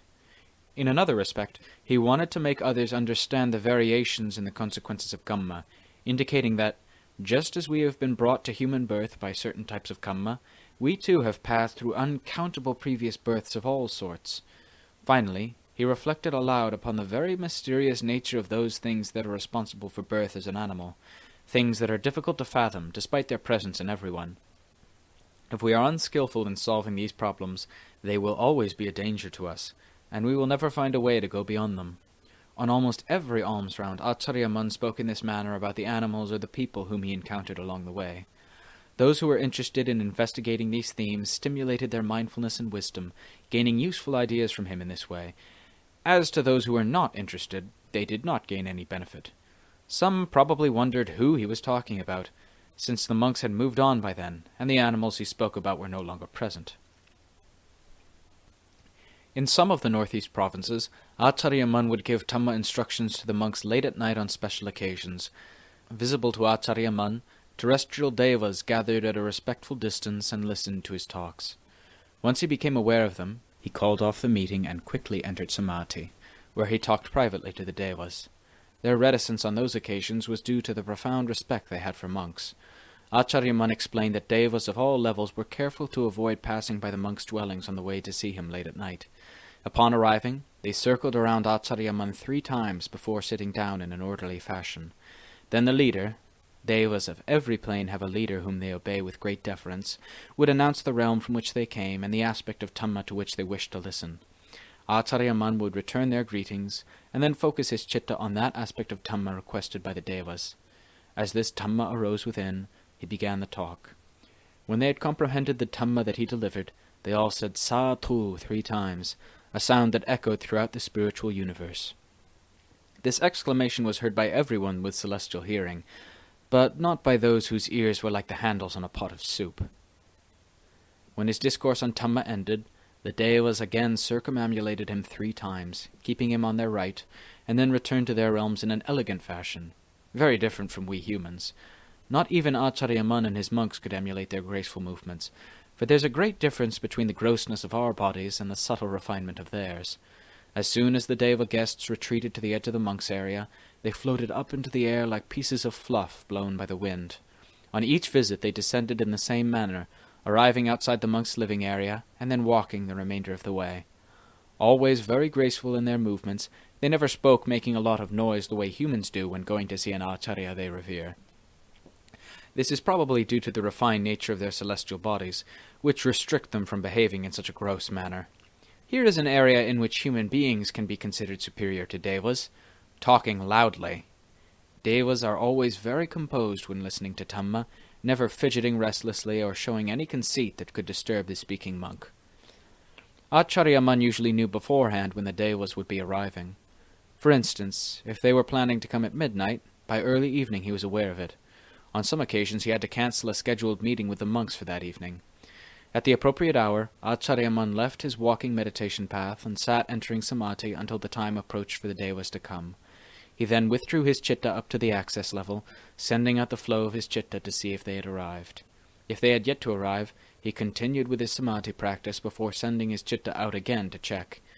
Sometimes the devas had already arrived or were just in the process of arriving. At other times he had to wait, continuing his samadhi practice for some time before they came. On rare occasions, when he knew that they would be arriving late, like at 1, 2, or 3 a.m., he would practice for a while and then take a rest, getting up to ready himself just before the devas were expected to arrive. Gatherings of devas who came to see Acharya Mun did not happen very often, nor in very large numbers while he lived in the northeast. They came only infrequently, to listen in on his talks to the monks, but when they did, he would dismiss the monks as soon as he became aware of their presence, entering quickly into samadhi to expound on Dhamma for the devas' benefit. After he finished, and the devas had departed, he would lie down to rest, arising in the morning as usual to continue his normal routine of practice. Acharya Mun considered receiving devas a special responsibility. Since honoring one's promises is very important to them, he was always careful to be punctual. They were likely to be critical of a monk who missed an appointment unnecessarily. Discussions between devas and monks are carried on entirely in the universal language of the heart, bypassing the multitude of conventional languages used by human beings and other types of animals. Arising from the chitta, the substance of the inquiries turns into questions in the language of the heart, which the inquiring individual clearly understands as if they were words in conventional language. Each word or phrase of the respondent emanates directly from the heart, so the questioner in turn understands the reply perfectly well. In fact, the language of the heart directly conveys the true feelings of the speaker, eliminating the need for explanations to clarify further, as might be required in conventional languages. Verbal communication is also a mechanism of the heart, but its nature is such that spoken words often do not reflect the heart's true feelings, so mistakes are easily made in communicating its true intent. This incongruity will remain so long as conventional language is used as a surrogate medium for the heart's expression. Since people are unfamiliar with the language of the heart, their hearts cannot avoid using normal speech as a mechanism to facilitate communication, even though it's not very accurate in expressing the heart's true meaning. There is no possible way to solve this common dilemma unless people learn the heart's own language and expose its mysteries. Acharya Mun was extremely proficient in all matters pertaining to the heart, including the skills needed to train others to become good people. The rest of us, though we are quite capable of thinking of these things for ourselves, insist on going around borrowing from others. That is, we tend to constantly travel from place to place, studying under one teacher and then another. Even then, we fail to properly safeguard what we've learned, letting it slip through our grasp by forgetting what the teacher said. Thus we are left virtually empty-handed. The things we do not forget or let drop are our habitual failings, a lack of mindfulness, wisdom, and contemplative skill. Lacking the very qualities of Dhamma which instill a sense of hope in our lives, we are constantly disappointed in whatever we do in life. Acharya Mun's own meditation practice, as well as his teaching duties, continued to progress smoothly, any undue disturbances having long since passed. Wherever he went, he brought a refreshing calm and serenity with him. Monks and novices everywhere respected and revered him.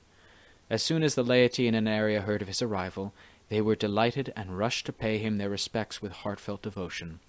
A case in point is Bantum village in the district of Ta Kek, where both Acharya Mun and Acharya Sal resided at one time or another. Shortly before Acharya Mun arrived, the entire village began suffering from smallpox. The villagers were overcome with joy at the sight of Acharya Mun's arrival, running out of their homes to welcome him and begging him to remain as their refuge. So, in place of the spirits the whole village had been worshipping, Acharya Mun had them take refuge in the Buddha, Dhamma, and Sangha. He guided them in the correct way to practice, such as paying daily homage to the Buddha and performing morning and evening chanting, and they gladly followed his instructions.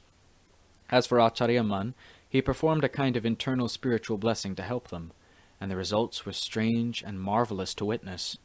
Before his arrival, many people died each day from the smallpox, but from his arrival onwards, no one else died, and those who were infected quickly recovered.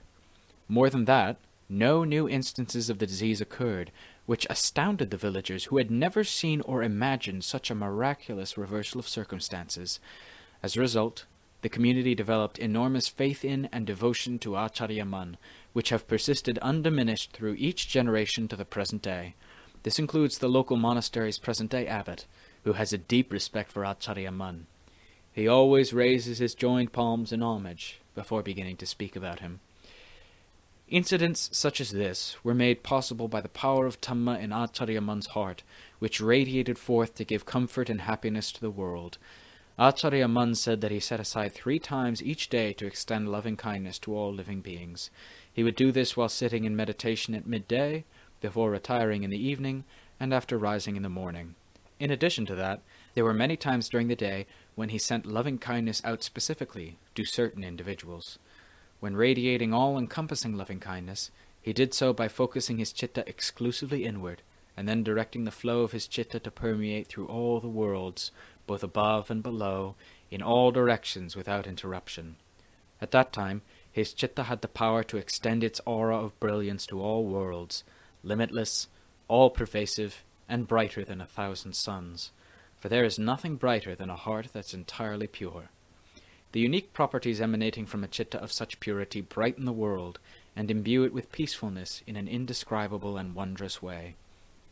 A citta having absolutely no impurities possesses only the cool, peaceful qualities of Dhamma. A compassionate, kind-hearted monk with an absolutely pure heart can expect protection and reverential devotion from people and devas wherever he stays, while members of the animal kingdom feel no fear or danger in his presence. His chitta constantly sends forth a gentle compassion to all beings everywhere without bias, much like rain falling evenly over hills and valleys alike. Hardship and deprivation. Upon leaving the province of Ubon Ratchathani, Acharya Mun spent the next rainy season retreat at the village of Ban Nong Lat, in the Warichabum district of Sakon Nakhon province, accompanied by the many monks and novices under his guidance. The laymen and women there reacted as if a truly auspicious person had arrived. They were all very excited, not in a frenzied way, but in an anticipatory way, at the prospect of doing good and abandoning evil. They abandoned their worship of spirits and ghosts to pay homage to the Buddha, Dhamma, and Sangha.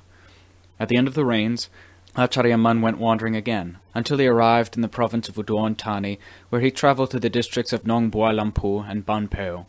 He stayed at the village of Ban Ko for the rains retreat, while spending the following rains in the Thabo district of Nong Khai province. He remained practicing for some time in both these provinces. As mentioned previously, Acharya Mun lived mostly in wilderness areas, where villages were spaced far apart. Since the countryside was relatively unpopulated then, he could easily put the teaching into practice. Virgin forests abounded, full of great, tall trees which were still uncut. Wild animals were everywhere. As soon as night fell, their myriad calls could be heard echoing through the forest. Listening to such sounds, one is carried away by a sense of camaraderie and friendliness. The natural sounds of wild animals are not a hindrance to meditation practice, for they carry no specific meaning. The same cannot be said for human sounds. Be it chatting, singing, shouting, or laughing, the specific meaning is immediately obvious, and it is this significance that makes human sounds a hindrance to meditation practice. Monks are especially vulnerable to the sounds of the opposite sex. If their samadhi is not strong enough, concentration can easily be destroyed. I must apologize to women everywhere, because my intention here is not to criticize women in any way. It is the unsuccessful meditator that I am addressing here, so that he may arouse mindfulness as an antidote to counter these influences and not merely surrender meekly to them. It's possible that one reason monks prefer to live in mountains and forests is that it allows them to avoid such things, in order to relentlessly pursue the perfection of spiritual qualities until they reach the ultimate goal of the holy life. Acharya Mun enjoyed living in forests and mountains right up until the day he passed away, a preference which helped him attain the Dhamma he has so generously shared with all of us. Acharya Mun said that if his meditation practice were compared to an illness, it would be a near fatal one, since the training he undertook resembled physical and mental torture. There was hardly a single day when he could just relax, look around, and enjoy himself, as other monks seemed to do. This was because the kilesas became tangled up with his heart so quickly that he barely had a chance to catch them. Should his mind wander for only a moment, the kilesas immediately gave him trouble. Once they had established a hold on his heart, their grip became ever tighter until he found it difficult to dislodge them. Consequently, he could never let his guard down. He had to remain totally alert, always ready to pounce on the kilesas, so they couldn't gain the strength to bind him into submission. He practiced diligently in this manner until he had gained sufficient contentment to be able to relax somewhat. Only then did he develop the strength of heart and ease of body necessary to teach others. From that time forward, monks, novices, and lay people from all over the northeast sought him out. Acharya Mun understood their situation and was very sympathetic toward them all. At certain times, so many people came to see him that there wasn't enough room for them to stay. He also had to consider the safety of others, such as the women and nuns who came to visit him, for in those days many tigers and other wild animals were in the outlying areas, but there were very few people. Acharya Mun once stayed in a cave near Ban Nami Nayung village in the Ban Peo district of Udon Thani province. Since many large tigers frequented the area around the cave, it was definitely not a safe place for visitors to remain overnight. When visitors came, Acharya Mun had the villagers build a very high bamboo platform, high enough to be beyond the reach of any hungry tiger which might try to pounce upon the sleeping person. Acharya Mun forbade the visitors to come down to the ground after dark, fearing that a tiger would carry them off and devour them. He told them to carry up containers for their toilet needs during the night. With so many vicious tigers there at night, Acharya Mun refused to allow visitors to stay long. He sent them away after a few days. These tigers were not afraid of people, especially not of women, and would attack if given the opportunity. On some nights, when Acharya Mun was walking in meditation by the light of candle lanterns, he saw a large tiger boldly stalk a buffalo herd as it went past his area. The tiger had no fear of Acharya Mun as he paced back and forth. Sensing the tiger, the buffaloes instinctively headed for the village. Nevertheless, the tiger was still bold enough that it continued to follow them, even while a monk walked close by. Monks who trained under Acharya Mun had to be prepared for anything, including the possibility of death, for danger was all around the various places where they practiced. They also had to give up any pride in their own self-worth and any sense of superiority regarding their fellow monks, thus allowing for a harmonious living situation as if they were different limbs on the same body. Their hearts then experienced a measure of contentment, and, untroubled by mental hindrances, their samadhi quickly developed. When a monk is constrained by living under certain restrictions, for example, living in a frightening place where the food is limited and the basic requisites are scarce, his mental activity tends to be supervised by mindfulness, which continually restricts the thinking process to the matter at hand. The citta is usually able to attain samadhi faster than would normally be expected. Outside there is danger and hardship. Inside, mindfulness is firmly in control. In such circumstances, the citta might be compared to a prisoner who submits willingly to his fate. In addition to these factors, the teacher is also there to straighten him out should he go astray. The monk who practices while hemmed in by hardship on all sides will see an improvement in his citta that exceeds all expectations. Night-time in the forest is a frightening time, so a monk forces himself to go out and do walking meditation to fight that fear. Who will win and who will lose? If fear loses, then the citta becomes courageous and converges into a state of calm. If the heart loses, then the only thing that emerges is intense fear. The effect of intense fear in such a situation is a sensation of simultaneously being both hot and cold, of needing to urinate and defecate, of feeling breathless and being on the verge of death. The thing that encourages fear is the sound of a tiger's roar. The sound of roaring may come from anywhere, from the foot of the mountain, from up on the ridge, or from out on the plains, but the monk will pay no attention to the direction. He will think only, "A tiger is coming here to devour me," walking all alone in meditation and so afraid that he's shaking and useless, he is sure that it's coming specifically for him. Not considering the broad terrain, it doesn't occur to him that the tiger has 4 feet and might just be going somewhere else. His only thought is that the tiger is coming straight for his tiny plot of land, straight for this cowardly monk who is shaken by fear. Having completely forgotten his meditation practice, he has only one thought in mind, which he repeats over and over again like a mantra. "The tiger's coming here. The tiger's coming here." This negative train of thought merely intensifies his fear. The Dhamma in his heart is ready to disintegrate, and if, perchance, the tiger really were to wander accidentally into that place, he'd stand there mindlessly scared stiff at best, and at worst, something very unfortunate could happen. It's wrong to establish the citta with such a negative attitude. The ensuing results are bound to be harmful in some way. The correct approach is to focus the citta firmly on some aspect of Dhamma, either the recollection of death or some other Dhamma theme. Under such circumstances, one should never allow the mind to focus outward to imagine external threats, and then bring those notions back in to deceive oneself. Whatever happens, life or death, one's attention must be kept squarely on the meditation object that one normally uses. A citta having Dhamma as its mainstay doesn't lose its balance. Moreover, despite experiencing intense fear, the citta is clearly strengthened, becoming courageous in a way that's amazing beyond description. Acharya Mun taught his disciples that becoming firmly established in the practice means putting everything on the line, both body and mind. Everything must be sacrificed, except that aspect of Dhamma which is the fundamental object of attention. Whatever occurs, allow nature to take its course. Everyone who is born must die. Such is the nature of this world. There's no point in trying to resist it. Truth cannot be found by denying the natural order of things. Acharya Mun taught that a monk must be resolute and brave in the face of death. He was particularly interested in having his disciples live in isolated wilderness areas infested with wild animals, so that they could discover the virtues of meditation. Such places encourage the development of samadhi and intuitive wisdom. Tigers can definitely help to stimulate Dhamma in our hearts, especially if we don't stand in awe of the Lord Buddha because we fail to trust his teaching, but we do stand in awe of tigers because we are convinced of how vicious they can be. This conviction is a very effective aid for corralling the mind and focusing it on Dhamma, using fear as an incentive to meditate until Dhamma arises within.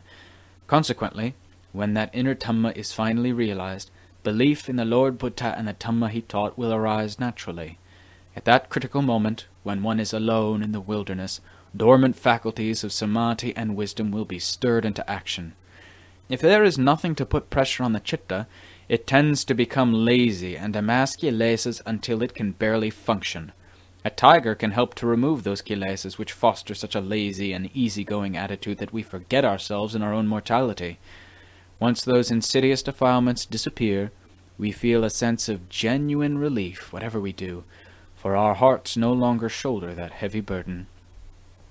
Acharya Mun emphasized that monks should go to practice meditation in places that arouse fear, and avoid places that do not. Otherwise, they were unlikely to achieve any strange and marvelous results. More than that, the kilesas might well lead them so far astray that they end up losing sight of the spiritual path, which would be regrettable.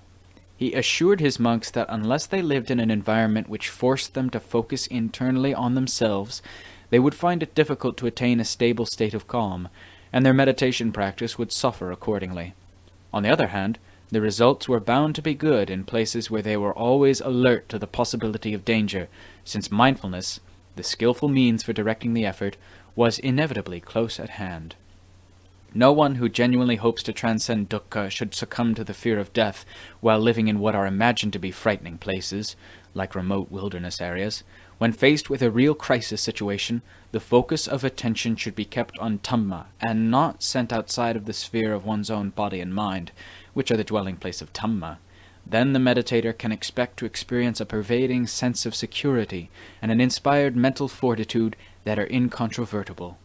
In any case, unless that person's kamma dictates that his time is up, he will not die at that time, no matter what he thinks. Acharya Mun said that his inspiration for meditation was derived almost exclusively from living in dangerous environments, which is why he liked to teach his disciples to be resolute in threatening situations. Instead of merely relying on something vague like inherent virtuous tendencies, which are usually more a convenient fiction than a reality, in this way they had a chance to realize their aspirations in the shortest possible time. Relying on the rather vague concept of virtuous tendencies from the past is usually a sign of weakness and resignation, an attitude more likely to suppress mindfulness and wisdom than to promote them. To say a monk has confidence that Dhamma is the basic guarantor of his life and practice means that he sincerely hopes to live and die by Dhamma. It is imperative that he not panic under any circumstance. He must be brave enough to accept death while practicing diligently in fearful places. When a crisis looms, no matter how serious it seems, mindfulness should be in continuous control of his heart, so that it stays steadfastly firm and fully integrated with the object of meditation. Suppose an elephant, a tiger, or a snake threatens him. If he sincerely resolves to sacrifice his life for the sake of Dhamma, those things won't dare to cause him any harm. Having no fear of death, he will experience the courageous feeling that he can walk right up to those animals. Instead of feeling threatened, he will feel deep within his heart a profound friendship toward them, which dispels any sense of danger. As human beings, we possess Dhamma in our hearts, in a way that animals do not. For this reason, our hearts exert a powerful influence over animals of all types. It makes no difference that animals are incapable of knowing this fact. There exists in our hearts a mysterious quality that has a soothing effect on them. This quality is the potent, protective power of Dhamma, which softens their hearts to the point where they don't dare act threateningly. This mysterious power of the heart is something experienced internally by the individual. Others can be aware of it only if they have special intuitive knowledge. Even though Dhamma is taught and studied all over the world, it still remains a mystery if the heart has yet to attain any level of understanding in Dhamma. When the heart and Dhamma truly become one, all doubts concerning the heart and Dhamma disappear on their own, because the nature of the heart and the nature of Dhamma share the same exquisite, subtle qualities.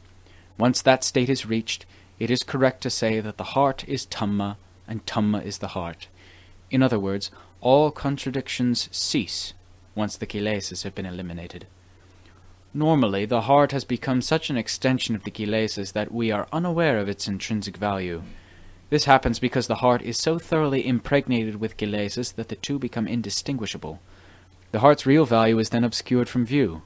If we allow this condition to continue indefinitely because we are indifferent about finding a solution, neither our hearts nor Dhamma will have any actual value for us.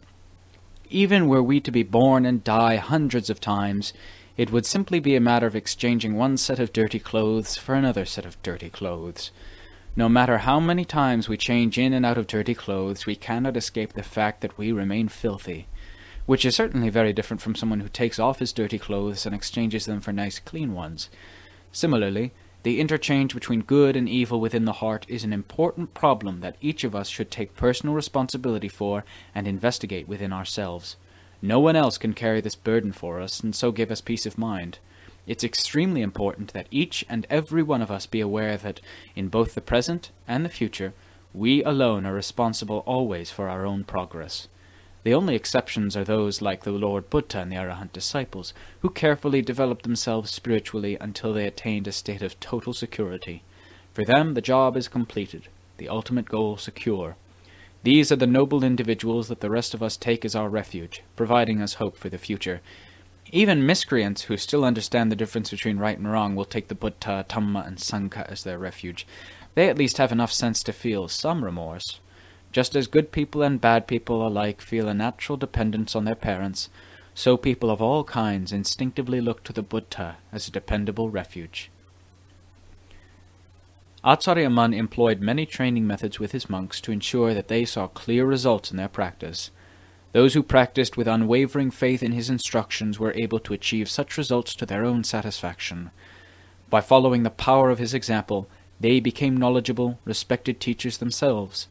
They in turn have passed on these training methods to their own disciples, so that they too can witness for themselves, through their own efforts, that the paths and fruits of the Buddhist teaching are still attainable today, that they have not completely disappeared. When looking at the life he lived, and the methods he employed in training others, it is fair to say that Acharya Mun followed a practice of deprivation. He and his disciples lived in conditions of virtual poverty, in places where even the basic necessities were lacking. The simple daily requisites they depended on were usually in short supply. Encountering such an uncertain existence, those accustomed to living in carefree abundance would probably be utterly dismayed. There being nothing in this difficult lifestyle to attract them, they would surely find it most disagreeable. But the monks themselves, though they lived like prison inmates, did so voluntarily for the sake of Dhamma. They lived for Dhamma, and accepted the inconvenience and hardship associated with its practice. These conditions, which are seen as torture by people who have never submitted to them, were actually a convenient spiritual training ground for the monks who practiced in this way. Due to their determination to endure hardship and poverty, it is appropriate to call this the practice of deprivation, for such living conditions naturally go against the grain. Monks had to literally force themselves to live in this way. During all their normal daily activities, they were required to resist the physical and mental pressure to simply follow their natural inclinations. Sometimes it was necessary to endure days of fasting and hunger for the purpose of accelerating the practice of meditation. These periods, when monks abstain from food altogether despite their hunger, are days of uninterrupted dedication to the practice. The physical discomfort at such times is obvious, but the purpose of enduring hunger is to increase mental vigilance. In truth, fasting is a very suitable method for certain temperaments.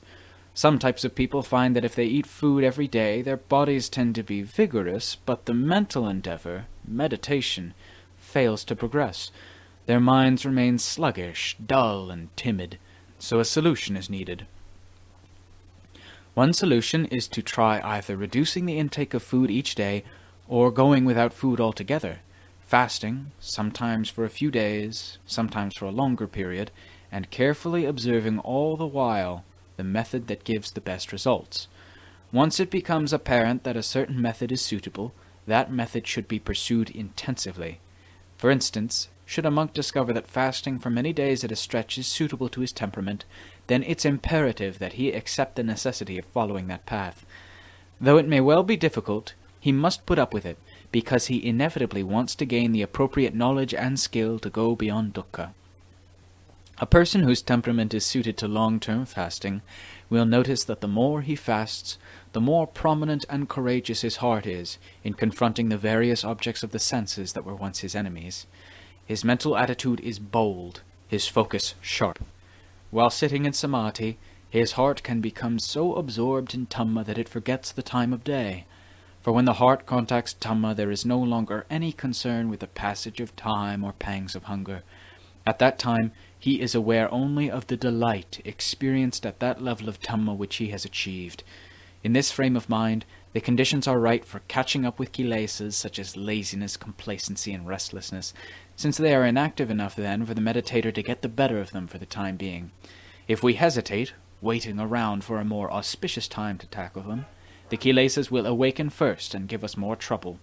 If we hesitate, waiting around for a more auspicious time to tackle them, the kilesas will awaken first and give us more trouble. It's quite likely we'd be unable to handle them then. We could easily end up being elephants for the kilesas as they mount us, straddle our necks, and beat us, our hearts, into submission. For in truth, our hearts have been the elephants, and the kilesas the mahouts, for an infinitely long time. A deep-rooted fear of this master makes us so apprehensive that we never really dare to fight back with the best of our abilities. From the Buddhist perspective, the kilesas are the enemies of Dhamma. Yet from the vantage point of the world, the kilesas are considered our heart's inseparable companions. It is incumbent upon us, who practice the Buddhist teaching, to battle the thoughts and deeds that are known to be our enemies, so that we can survive their onslaught, and thus become free of their insidious control. On the other hand, those who are satisfied to follow the kilesas have no choice but to pamper them, dutifully obeying their every command. The repercussions of such slavery are all too obvious in the mental and emotional agitation affecting those people and everyone around them. Inevitably, the kilesas cause people to suffer in a multitude of harmful ways, making it imperative for someone sincerely caring about his own well-being to fight back diligently, using every available means. If this means abstaining from eating food and suffering accordingly, then so be it. One has no regrets. If necessary, even life itself will be sacrificed to honor the Buddha's teaching, and the kilesas will have no share in the triumph. In his teachings, Ajaan Mun encouraged his monks to be courageous in their efforts to transcend the dukkha oppressing their hearts. He himself had thoroughly investigated the kilesas and Dhamma, testing both in a most comprehensive fashion, before he finally saw the results emerge clearly in his own heart. Only after this attainment did he return to the northeast to teach the incomparable Dhamma that he then understood so well. One prominent aspect of Ajaan Mun's teaching, which he stressed continuously during his career, was the Dhamma of the 5 powers: faith, diligent effort, mindfulness, concentration, and wisdom. He said the reason for emphasizing these 5 factors was that a person who possessed them would always have something worthwhile to count on, no matter where he went, and therefore he could always expect to make steady progress in his practice. Ajaan Mun separated them according to their specific functions, using them to inspire an indomitable spirit in his disciples. He gave them his own heartfelt interpretation as follows: Saddha is faith in the Dhamma that the Lord put to present it to the world. There's no doubt that each of us in this world is perfectly capable of receiving the light of Dhamma, provided we practice the way in earnest. We all accept the fact that we will have to die some day. The key issue is, will we die defeated by the cycle of kilesas and the cycle of kamma and its results? Or will we overcome them, defeating them all before we die? No one wants to be defeated. Even children who compete at sports are keen on winning. So we should rouse ourselves and not act as if defeated already. The defeated must always endure suffering and anguish, accumulating so much dukkha that they cannot find a way out. When they do seek escape from their misery, the only viable solution seems to be, it's better to die. Death under those conditions is precisely defeat at the hands of one's enemy. It is a result of piling up so much dukkha inside that there's no room for anything else. Positive results cannot be gained from abject defeat. If we are to die victorious, like the Lord Buddha and the Arahants, then we must practice with the same faith, effort, and forbearance as they did. We must be mindful in all our bodily and mental activities as they were. We must take our task very seriously, and not waver uncertainly, like someone facing a crisis without mindfulness to anchor him. We should establish our hearts firmly in those causes that give rise to the satisfactory results that the Buddha himself attained. The sasana is the teaching of a great sage who taught people that they too can develop wisdom in all its many aspects. So we should reflect on what he taught. We should not wallow in stupidity, living our whole lives in ignorance. No one considers the word stupid to be a compliment. Stupid people are no use. Adults, children, even animals. If they are stupid, they are hardly any use at all. So if we remain stupid, who's going to admire us for it? We should all analyze this matter thoroughly to avoid remaining bogged down in ignorance. Wallowing in ignorance is not the way to overcome dukkha, and it is definitely not becoming for a Dhutanga monk who is expected to skillfully analyze everything. This was Acharya Mun's own personal interpretation of the 5 powers. He used it effectively in his own practice and taught it to his disciples as well. It is excellent instruction for inspiring mindfulness and wisdom and an uncompromising attitude toward practice. It is highly suitable for Dhutanga monks who are fully prepared to compete for the ultimate victory in the contest between Dhamma and the Kilesas. This ultimate attainment is the freedom of Nibbana, the long-wished-for supreme victory. Graduated teaching. Once, a senior disciple of Acharya Mun recalled that the many monks and novices living under his guidance tended to behave as though free from kilesas. Although they lived together in a large group, no one behaved in an unseemly manner. Whether they were on their own, in the company of others performing their duties, or attending a meeting, all were calm and composed. Those who had never heard the monks discuss their levels of meditation with Acharya Mun might well suspect from observing them that they were all full-fledged arahants. The truth became apparent only when he advised the monks on how to solve specific problems in their meditation. Each monk was advised according to his level of achievement, from basic concentration and wisdom techniques to the higher levels of concentration and insight. Whether addressing the problems of individual disciples or instructing the whole assembly, Acharya Mun always displayed the same uncompromising self-assurance. His audience was fully aware that the Dhamma he expounded was something he had actually realized within himself. He never relied on speculative assessments such as, "It could be like this," or "It might be like that." Those listening were also fully convinced that the Dhamma he taught existed potentially within all of them. Even though they had not achieved it yet, surely they would realize it for themselves one day, provided they did not falter in their efforts. Acharya Mun modified his talks according to the character and the level of his listeners' understanding, so that everyone who was present gained some benefit from the assembly. He was careful in explaining the teaching in all its stages, ensuring that listeners at different levels of meditation were able to understand and apply it to their individual practice in order to attain satisfactory results. When teaching lay people, he usually emphasized aspects of Dhamma that were suitable to their situation, such as generosity, moral virtue, and meditative development, as the basis for their practice. He explained that these 3 Dhammas are the basic criteria needed for birth in the human world, and so are the foundation of the sasana. Someone born as a human being must necessarily have cultivated these 3 Dhammas in the past. At least one of them must have been previously developed to serve as a catalyst for being born fully human.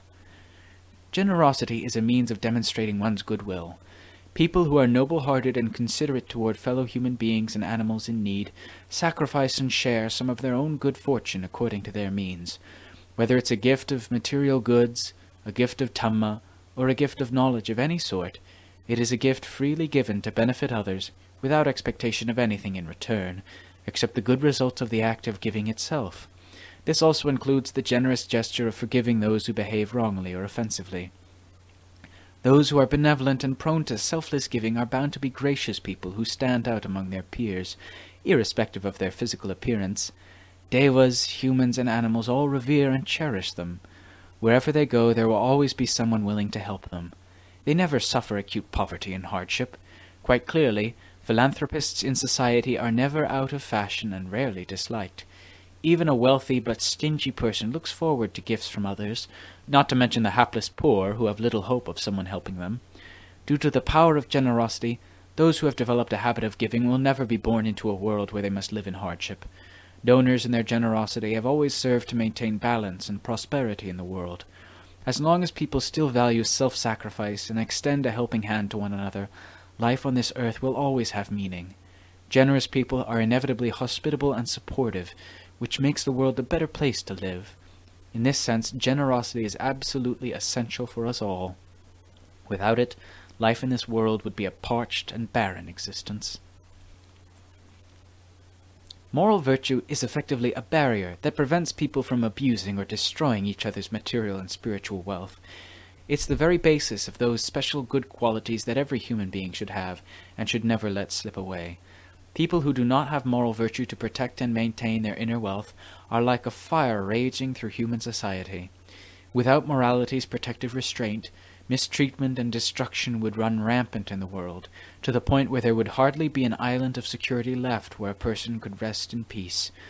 As long as people believe that material wealth is more valuable than moral virtue, they will have no real security. In such a case, even if the world economy were to flourish until material wealth was piled as high as the sun's heat would be no match for the scorching heat of an immoral world. Moral virtue is the true foundation of human perfection that was personified by the Lord Buddha. He uncovered this truth, presenting it as a means by which a world confused and fearful of dukkha might rely on its restraining power to live in the cool, soothing glow of trust. Left to their own devices, people with kilesas will tend to think in ways that make the world oppressively hot. If these thoughts are allowed free rein, powered by the kilesas and untempered by even a hint of moral virtue, they will surely create innumerable poisonous monsters that will spread throughout the world to devour everything in their path. The thoughts of a supremely virtuous person like the Lord Buddha, who totally eliminated the kilesas from his heart, produce only welcome peace and happiness in the world. Compare this with the thought patterns instigated by the kilesas that cause us, and everyone else, unimaginable trouble. The difference is obvious enough that we should want to search for a way to resolve this problem and stem the tide of such thoughts before it is too late. Moral virtue is like a medicine that counteracts infectious diseases as well as chronic ones. At the very least, a patient who is sick with the kilesa fever can find some measure of relief and hope of recovery in the practice of moral virtue. More than that, it may just effect a complete cure. Out of his compassion, Acharya Mun used to instruct lay people on both the merits of moral virtue and the faults of having no moral standard. These instructions went straight to the heart, and were so impressive that, in hearing his advice to lay people, I found myself thinking that I too would like to keep the 5 moral precepts, forgetting that, as a monk, I was already observing 227 monastic rules. I was overcome with enthusiasm to hear him talk, and lost my mindfulness for a moment. When I finally came to my senses, I was rather embarrassed, and did not mention to anyone for fear that other monks might think me a bit crazy. In fact, I was a little bit crazy at that time, since I forgot my own shaved head and thought about keeping a layman's 5 precepts. This is a problem we all face. When thinking in ways that are wrong, we end up acting wrongly in that manner as well. Therefore, we should be aware of our thoughts at all times, aware of whether they are good or bad, right or wrong. We must constantly rein in our own thoughts, otherwise they can easily spin out of control. Meditative development means training the mind to be clever and unbiased with respect to basic principles of cause and effect, so that we can effectively come to terms with our own inner processes, and all other related matters as well. Instead of abandoning the mind to unbridled exuberance, we rely on meditation to rein in our unruly thoughts and bring them into line with what is reasonable, which is the path to calm and contentment. The mind that has yet to undergo meditation training is similar to an untrained animal that cannot yet properly perform its appointed tasks, and is, therefore, not as useful as it might be. It must be trained to do those jobs in order to gain maximum benefit from its work.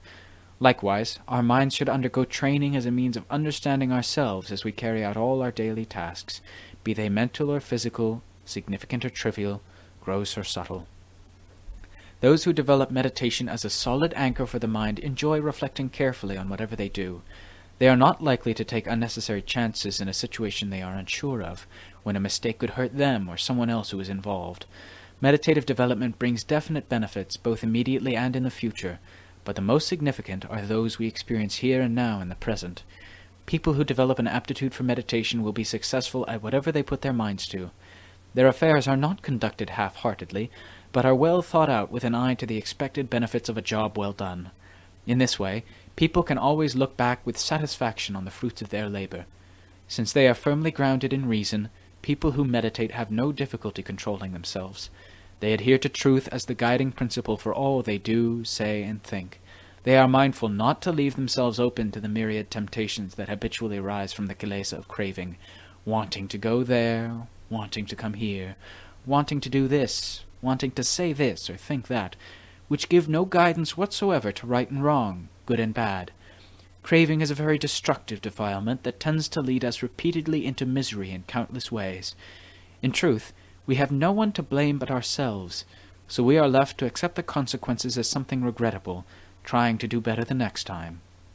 When sufficient mindfulness is maintained, we can reverse this trend, but if we do not have enough mindfulness to reflect prudently on these matters, everything we do will have adverse effects, sometimes irrevocably so. This is the real crux of the kilesas. They inevitably lead us toward misfortune. Meditation is a good means for making a clean break with the unseemly business of the kilesas. Meditation techniques are arguably somewhat difficult to practice, but that's because they are designed to put pressure on the mind and bring it under control, much like trying to bring a monkey under control in order to tame it. Meditation techniques are actually methods for developing self-awareness. This means observing the mind which is not content to just remain still, but tends instead to jump about like someone who's been scalded with hot water. Observing the mind requires mindfulness to keep us aware of its movement. This is aided by using one of a number of Dhamma themes as an object of attention to keep the mind stable and calm during meditation. A very popular method, and one that gives good results, is mindfulness of breathing. Other popular themes include the use of a word such as Buddho, Dhammo, Sangho, or Gesa, Loma, Naka, Danta, Tacho, in forward and reverse order, or meditation on death, or whatever theme seems most suitable. The mind must be forced to stay exclusively with that object during meditation. Calm and happiness are bound to arise when the mind depends on a particular Dhamma theme as a good and safe object of attention. What is commonly referred to as a calm chitta, or a chitta integrated in samadhi, is a state of inner stability that is no longer associated with the initial object of attention, which merely prepared the chitta by holding it steady. Once the chitta has entered into samadhi, there exists enough momentum for the chitta to remain in this state of calm, independent of the preparatory object, whose function is temporarily discontinued while the chitta rests peacefully. Later, when the chitta withdraws from samadhi, if time permits, attention is refocused on the initial Dhamma theme. When this is practiced consistently with dedication and sustained effort, a mind long steeped in dukkha will gradually awaken to its own potential and abandon its unskillful ways. The struggle to control the mind, which one experiences in the beginning stages of training, will be replaced by a keen interest in the task at hand. The chitta becomes unforgettably calm and peaceful once it enters samadhi. Even if this happens only once, it will be an invigorating and indelible experience. Should it fail to occur again in subsequent attempts at meditation, an indescribable sense of loss and longing will linger in the chitta for a long time. Only with further progress, as one becomes more and more absorbed in increasingly subtler states of calm, will the frustration of losing the initial state of calm be forgotten. When hearing about meditation, you may fret and feel mentally and physically inadequate to the task, and be reluctant to try. You may be tempted to think, "Fate has surely conspired against me. I can't possibly manage it. My duties and responsibilities both at home and at work make it difficult. There are all the social obligations, raising children and looking after grandchildren. If I waste time sitting with eyes closed in meditation, I'll never be able to keep up and make ends meet, and I'll probably end up starving to death." Thus you become discouraged and miss a good opportunity. This way of thinking is buried deep within everyone's psyche. It may be just the sort of thinking that has prevented you from ridding yourself of dukkha all along, and it will continue to do so if you don't try to remedy it now. Meditation is actually a way to counteract and alleviate all the mental irritations and difficulties that have plagued us for so long. Meditation is not unlike other methods used in the world to relieve pain and discomfort, like bathing when we feel hot. and putting on warm clothes or lighting a fire when we feel cold. When hungry, we eat and drink. When ill, we take medicine to relieve the symptoms. All these are methods that the world has used to relieve pain and discomfort over the ages, without anyone ever dismissing them as being too burdensome or too difficult to do. People of every ethnic and social group are obliged to look after themselves in this way. Even animals have to take care of themselves by searching for food to alleviate their discomfort and survive from day to day. Similarly, mental development through meditation is a very important means of taking care of ourselves. It is work that we should be especially interested in, because it deals directly with the mind, which is the central coordinator for all our actions. The mind is in the front line when it comes to anything relating to ourselves. In other words, the citta is absolutely essential in everything. It has no choice but to accept the burden of responsibility in all circumstances without discrimination or hesitation. Whatever happens, the mind feels compelled to step in and immediately take charge, unfazed by ideas of good and bad or right and wrong. Although some situations are so depressing they're nearly unbearable, the mind still boldly rushes in to shoulder the burden, heedless of the risks and its own inherent limitations. More than that, it recites its litany of thoughts over and over again until eating and sleeping become almost impossible at times. Still, the mind charges ahead, refusing to admit failure. When engaging in physical activity, we know our relative strengths and when the time is right to take a rest, but our mental activities never take a break, except briefly when we fall asleep. Even then, the mind insists on remaining active, subconsciously churning out countless dream images that continue overloading its capacity to cope. So the mind lives with a sense of intolerable dissatisfaction, never realizing that this dissatisfaction arises in direct relationship to its heavy workload and the unbearable mental aggravation it generates. Because it is always embattled, the mind could well be called a warrior. It struggles with what is good and it struggles with what is bad. Never pausing to reflect, it engages everything that comes along.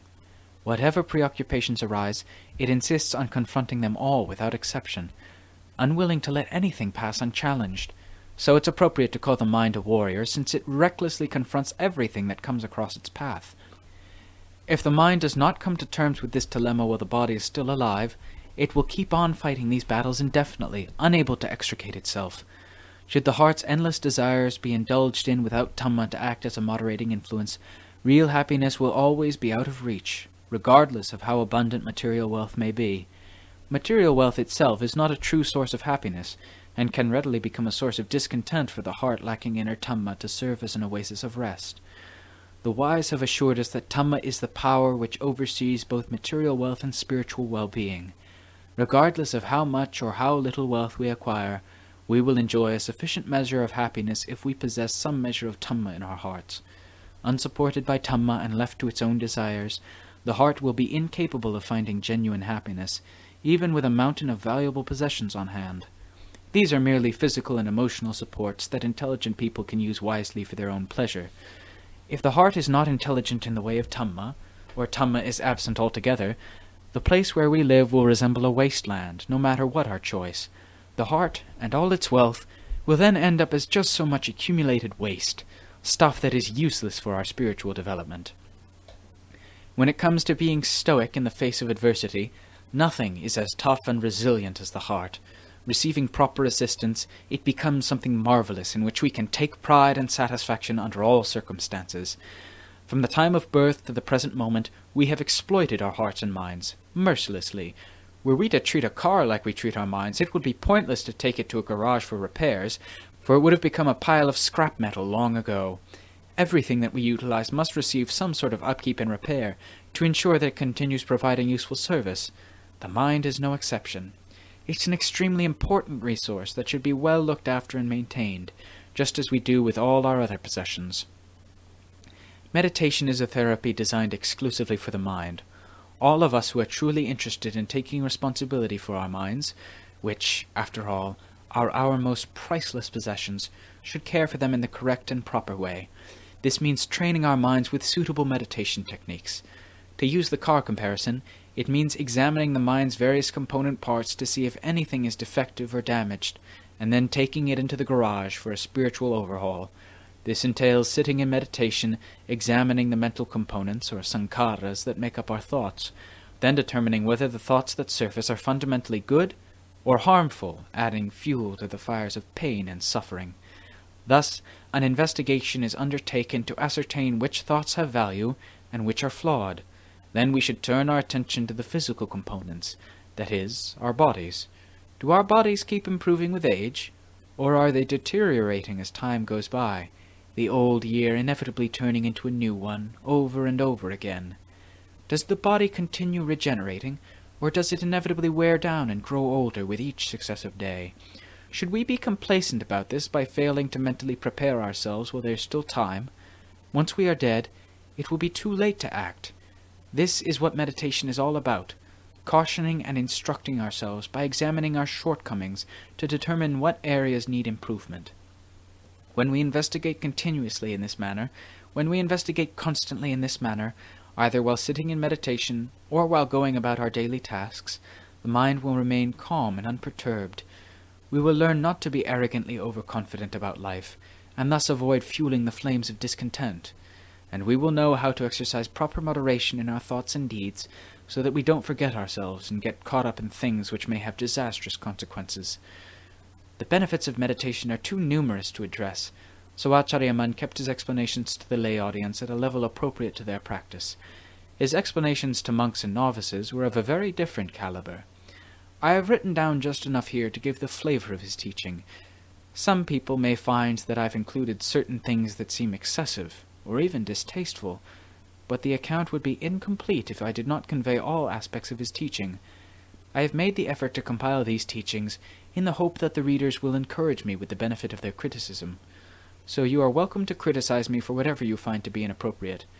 But please do not blame Acharya Mun, because he had no part in writing the book.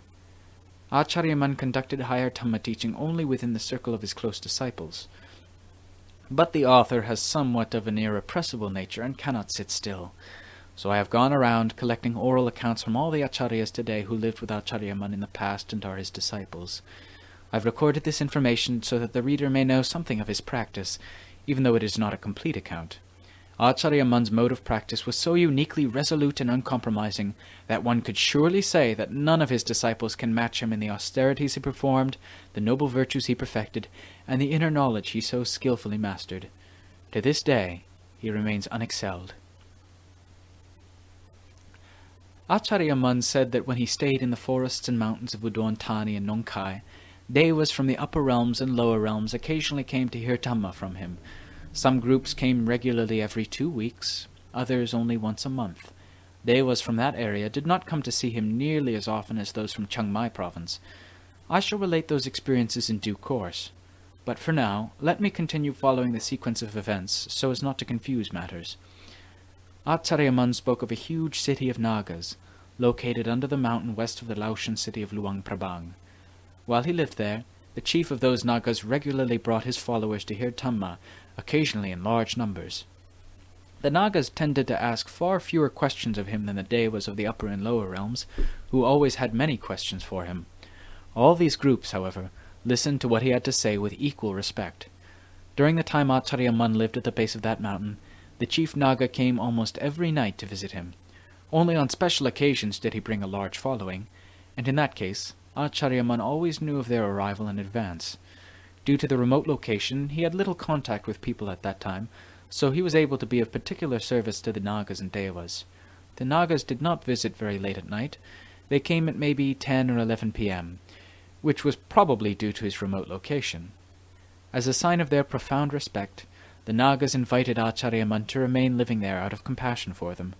They even arranged to protect him both day and night, taking turns to keep watch. They never came too close, maintaining a convenient distance always, yet close enough to observe anything that might happen. The Devas, on the other hand, usually came later than the Nagas, at about 1 or 2 a.m. If he was living in the mountains, far from a village, the Devas sometimes came earlier, say 10 or 11 p.m. There was never a sure time, but normally the Devas came after midnight. During middle age, Acharya Mun's normal daily routine was as follows. After the meal, he walked meditation until noon, and then took a short rest. Rested, he sat in meditation for an hour and a half, before continuing his walking meditation until 4 p.m. After that, he swept the area around his dwelling, bathed, and again practiced walking meditation until about 7 or 8 p.m., when he entered his hut to sit again. If it did not rain after seated meditation, he walked again until late at night, or, if it was already very late, he retired for the night. He normally retired at 11 p.m. and woke at 3 a.m. Acharya Mun usually knew in advance when the Devas would visit. If they were going to arrive later than midnight, he rested before receiving them.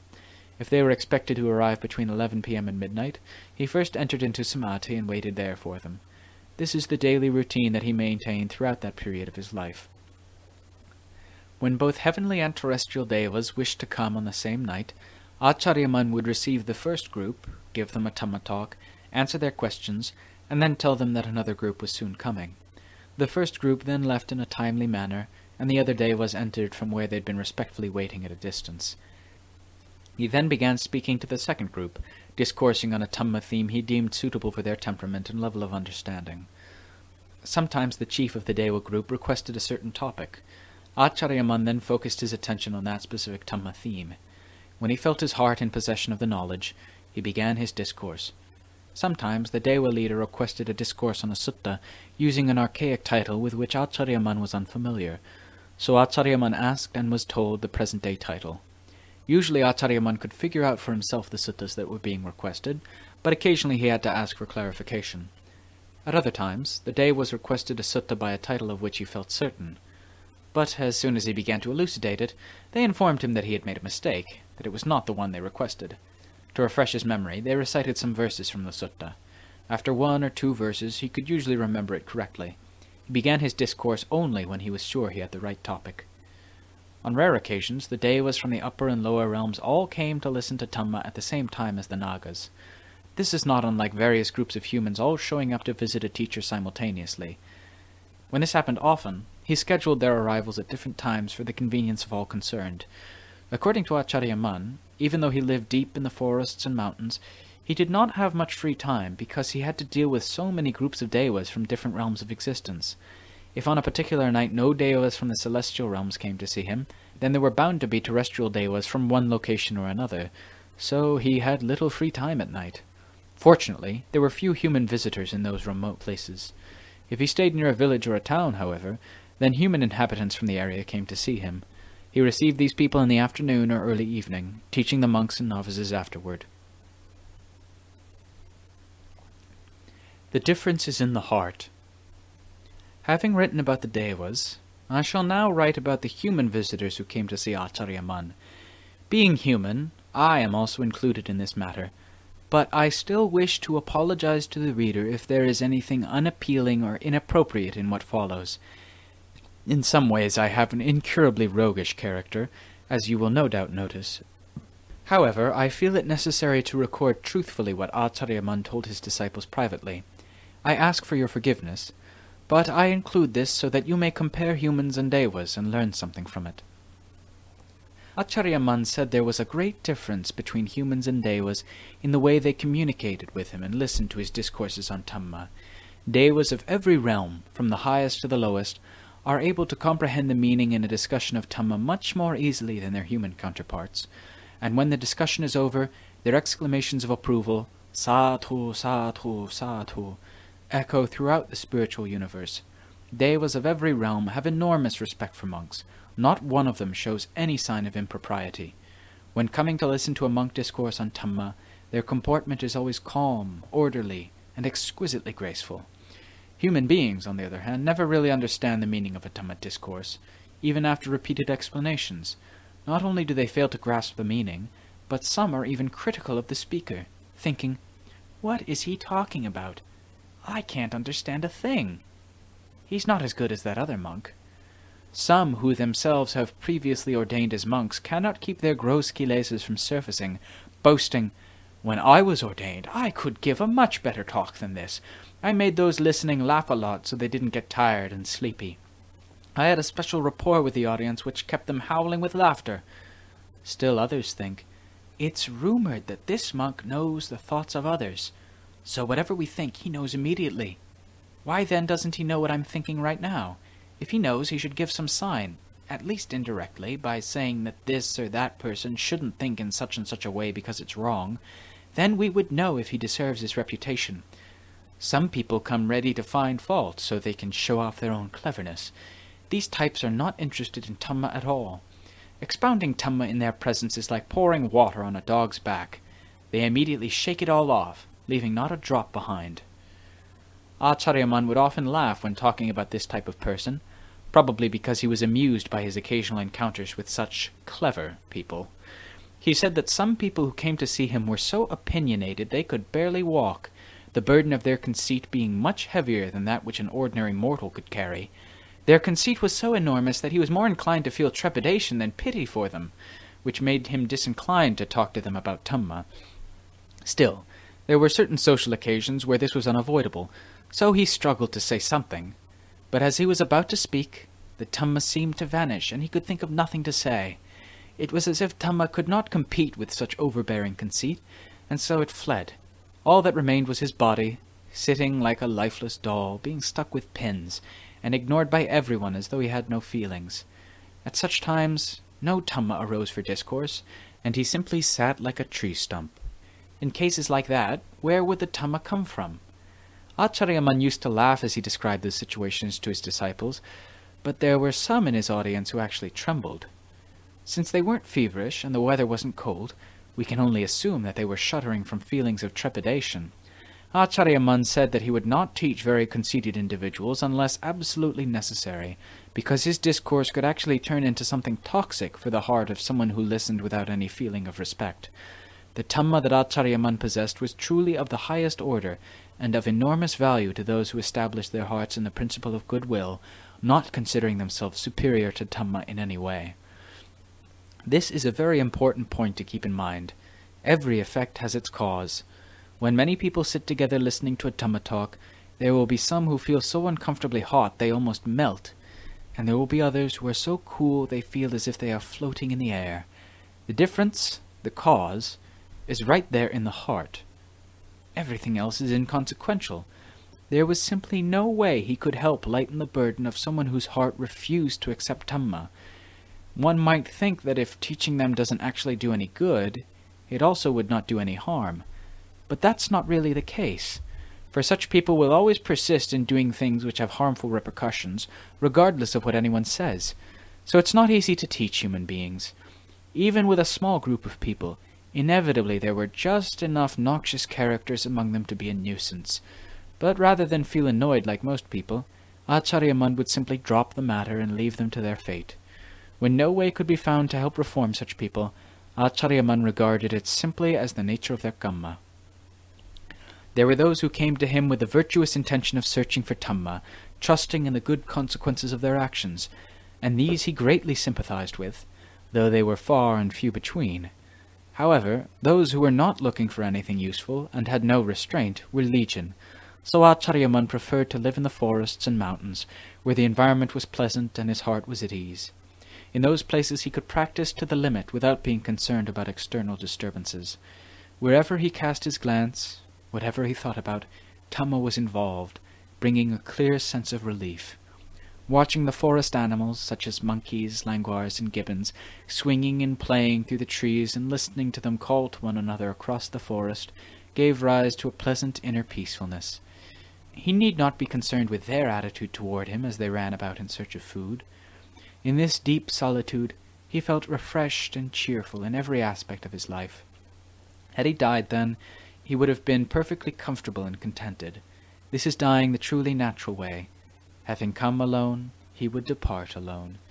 Invariably, all the arahants pass into nibbana in this way, as their hearts do not retain any confusion or agitation. They have only the one body, the one citta, and a single focus of attention.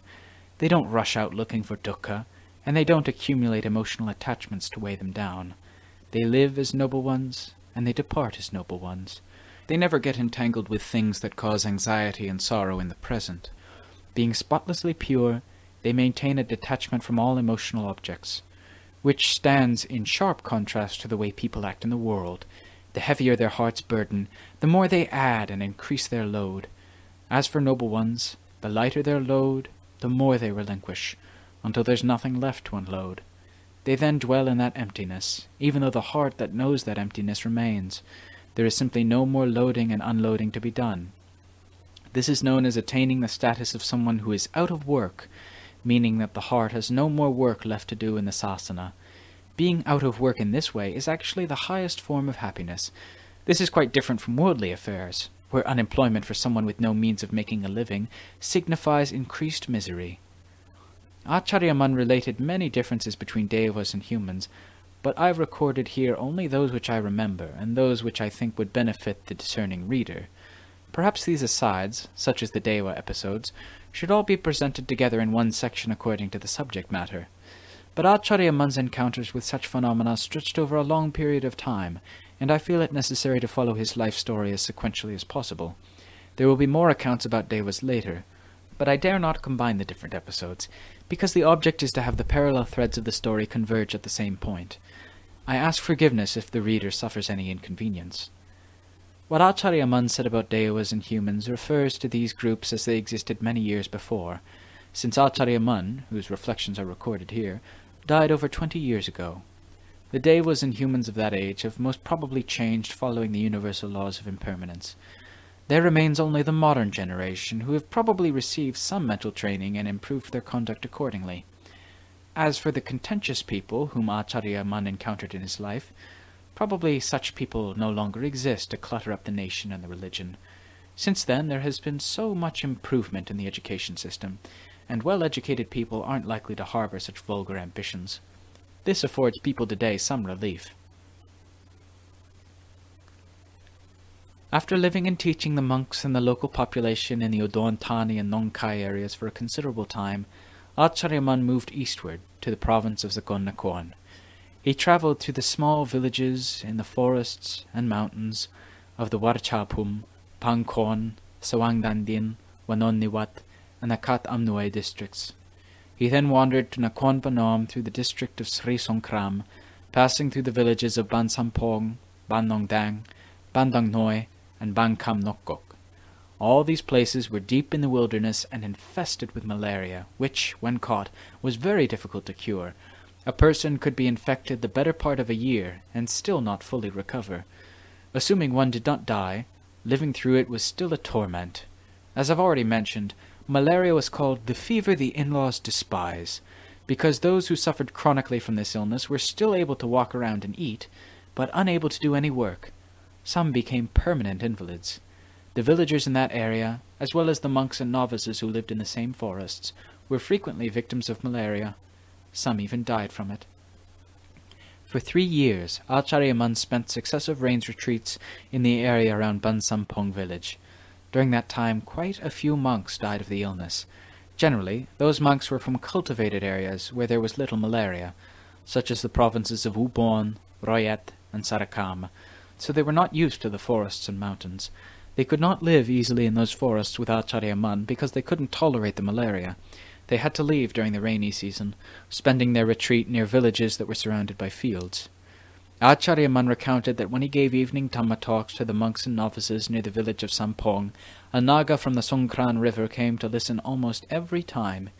If he failed to arrive at the hour when the discourse took place, he would come later when Acharya Mun sat in samadhi. The Devas from the upper and lower realms came only periodically, and not as often as they did when he stayed in the provinces of Udon Thani or Nong Khai. They were always particular about coming on the 3 holiest observance days of the rains retreat, the first, the middle, and the last day. No matter where Acharya Mun lived, whether in towns or cities, the Devas always came from one realm or another to hear his Dhamma. This was true in the city of Chiang Mai, while he was staying at Wat Chedi Luang Monastery. The well-digging incident. A strange incident occurred while he was staying near the village of Ban Sampong. It was the dry season. About 60 to 70 monks and novices were living there, and there was not enough clean water available.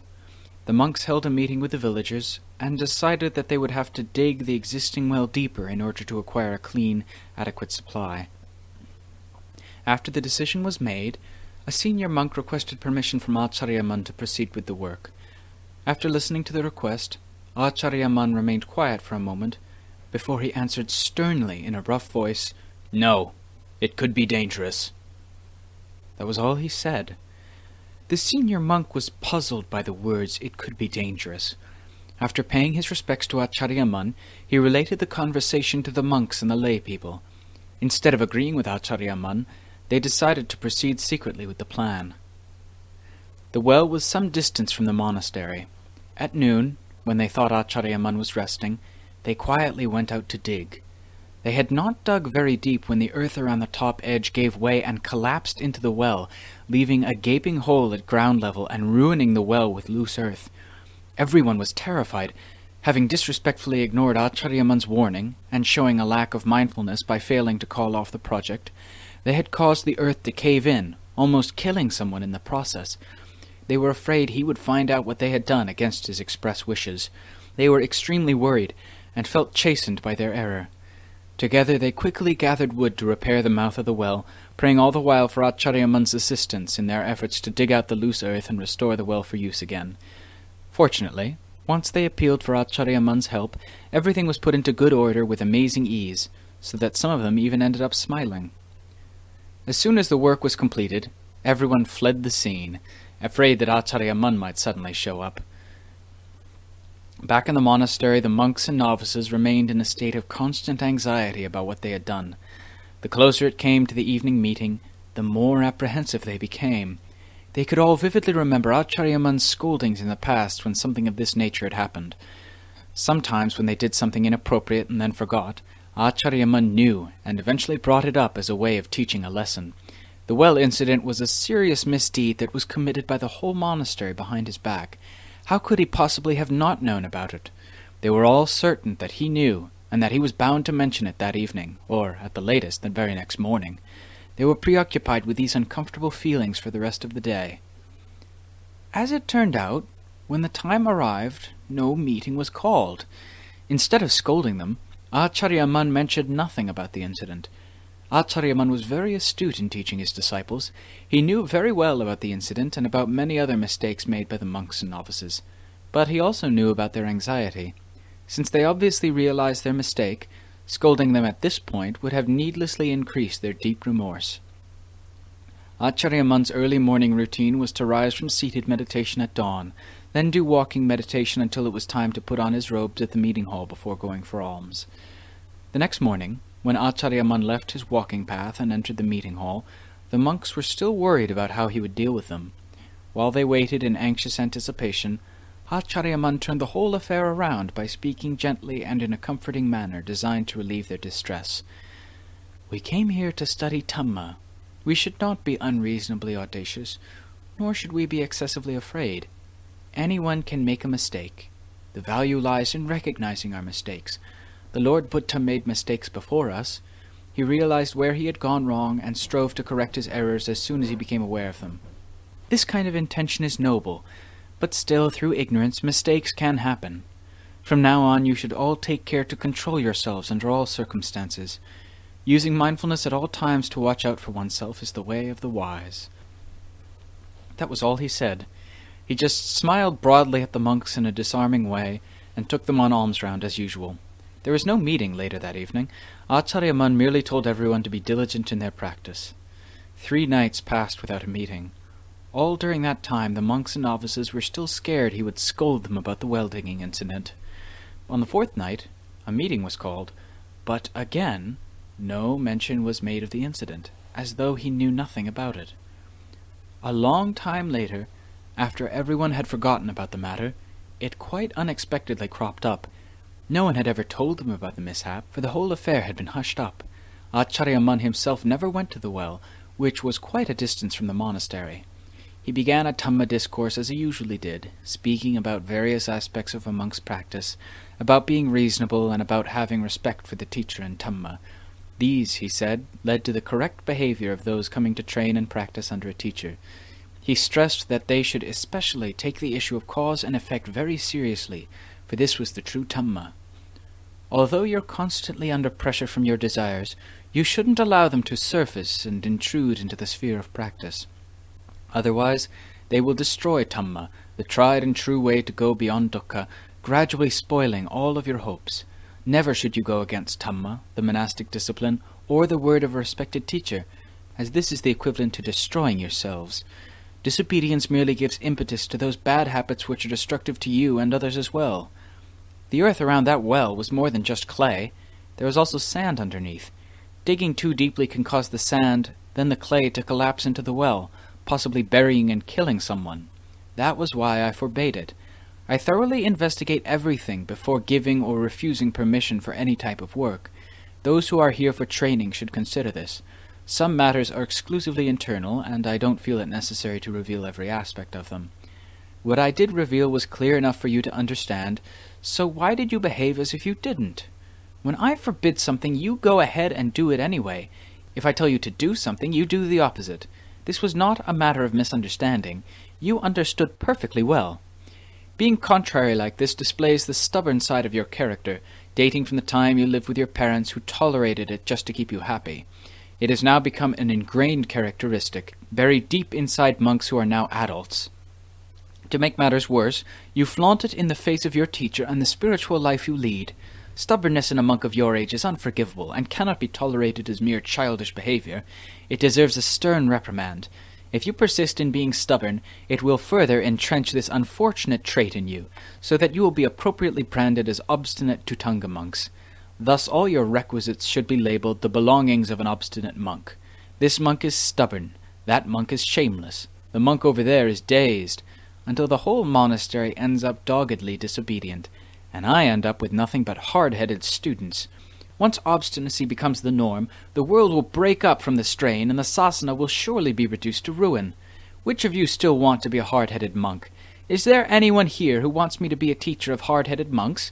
If so, go back tomorrow and dig out that well again so the earth can collapse and bury you there. Then you will be reborn in a hard-headed heavenly paradise where the devas can all come and admire your true greatness.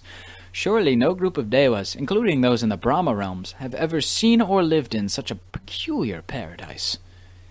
After that, the tone of his voice became gentler, as did the theme of his talk, enabling his audience to wholeheartedly reflect on the error of their stubborn disobedience. During the talk, it seemed as if everyone had forgotten to breathe. Once the talk was over and the meeting adjourned, the monks excitedly questioned one another to find out who might have dared inform Acharya Mun of the incident, prompting this severe scolding which nearly made them faint.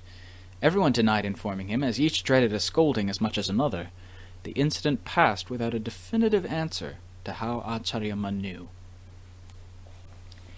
Since his time at Sarika Cave, Acharya Mun possessed a mastery of psychic skills concerning all sorts of phenomena. Over the years, his proficiency grew to such an extent that there seemed to be no limit to his abilities. As the monks living with him were well aware of these abilities, they took strict care to be mentally self-controlled at all times. They couldn't afford to let their minds wander carelessly because their errant thoughts could become the subject of a Dhamma talk they might receive at the evening meeting. They needed to be especially vigilant during the meeting when Acharya Mun was actually speaking to them. In those brief moments when he stopped speaking, perhaps to catch his breath, perhaps to observe something, if he detected any stray thought among the monks, he immediately made an issue of it. The tone of his voice changed dramatically as he mimicked the unmindful thoughts of one of those present. Although Acharya Mun did not mention anyone by name, his tone immediately startled that individual, who became quite frightened to ever dare think like that again. Another time to be careful was when they followed him on alms round. Those who were unmindful then were bound to hear about their wayward thoughts at the next meeting.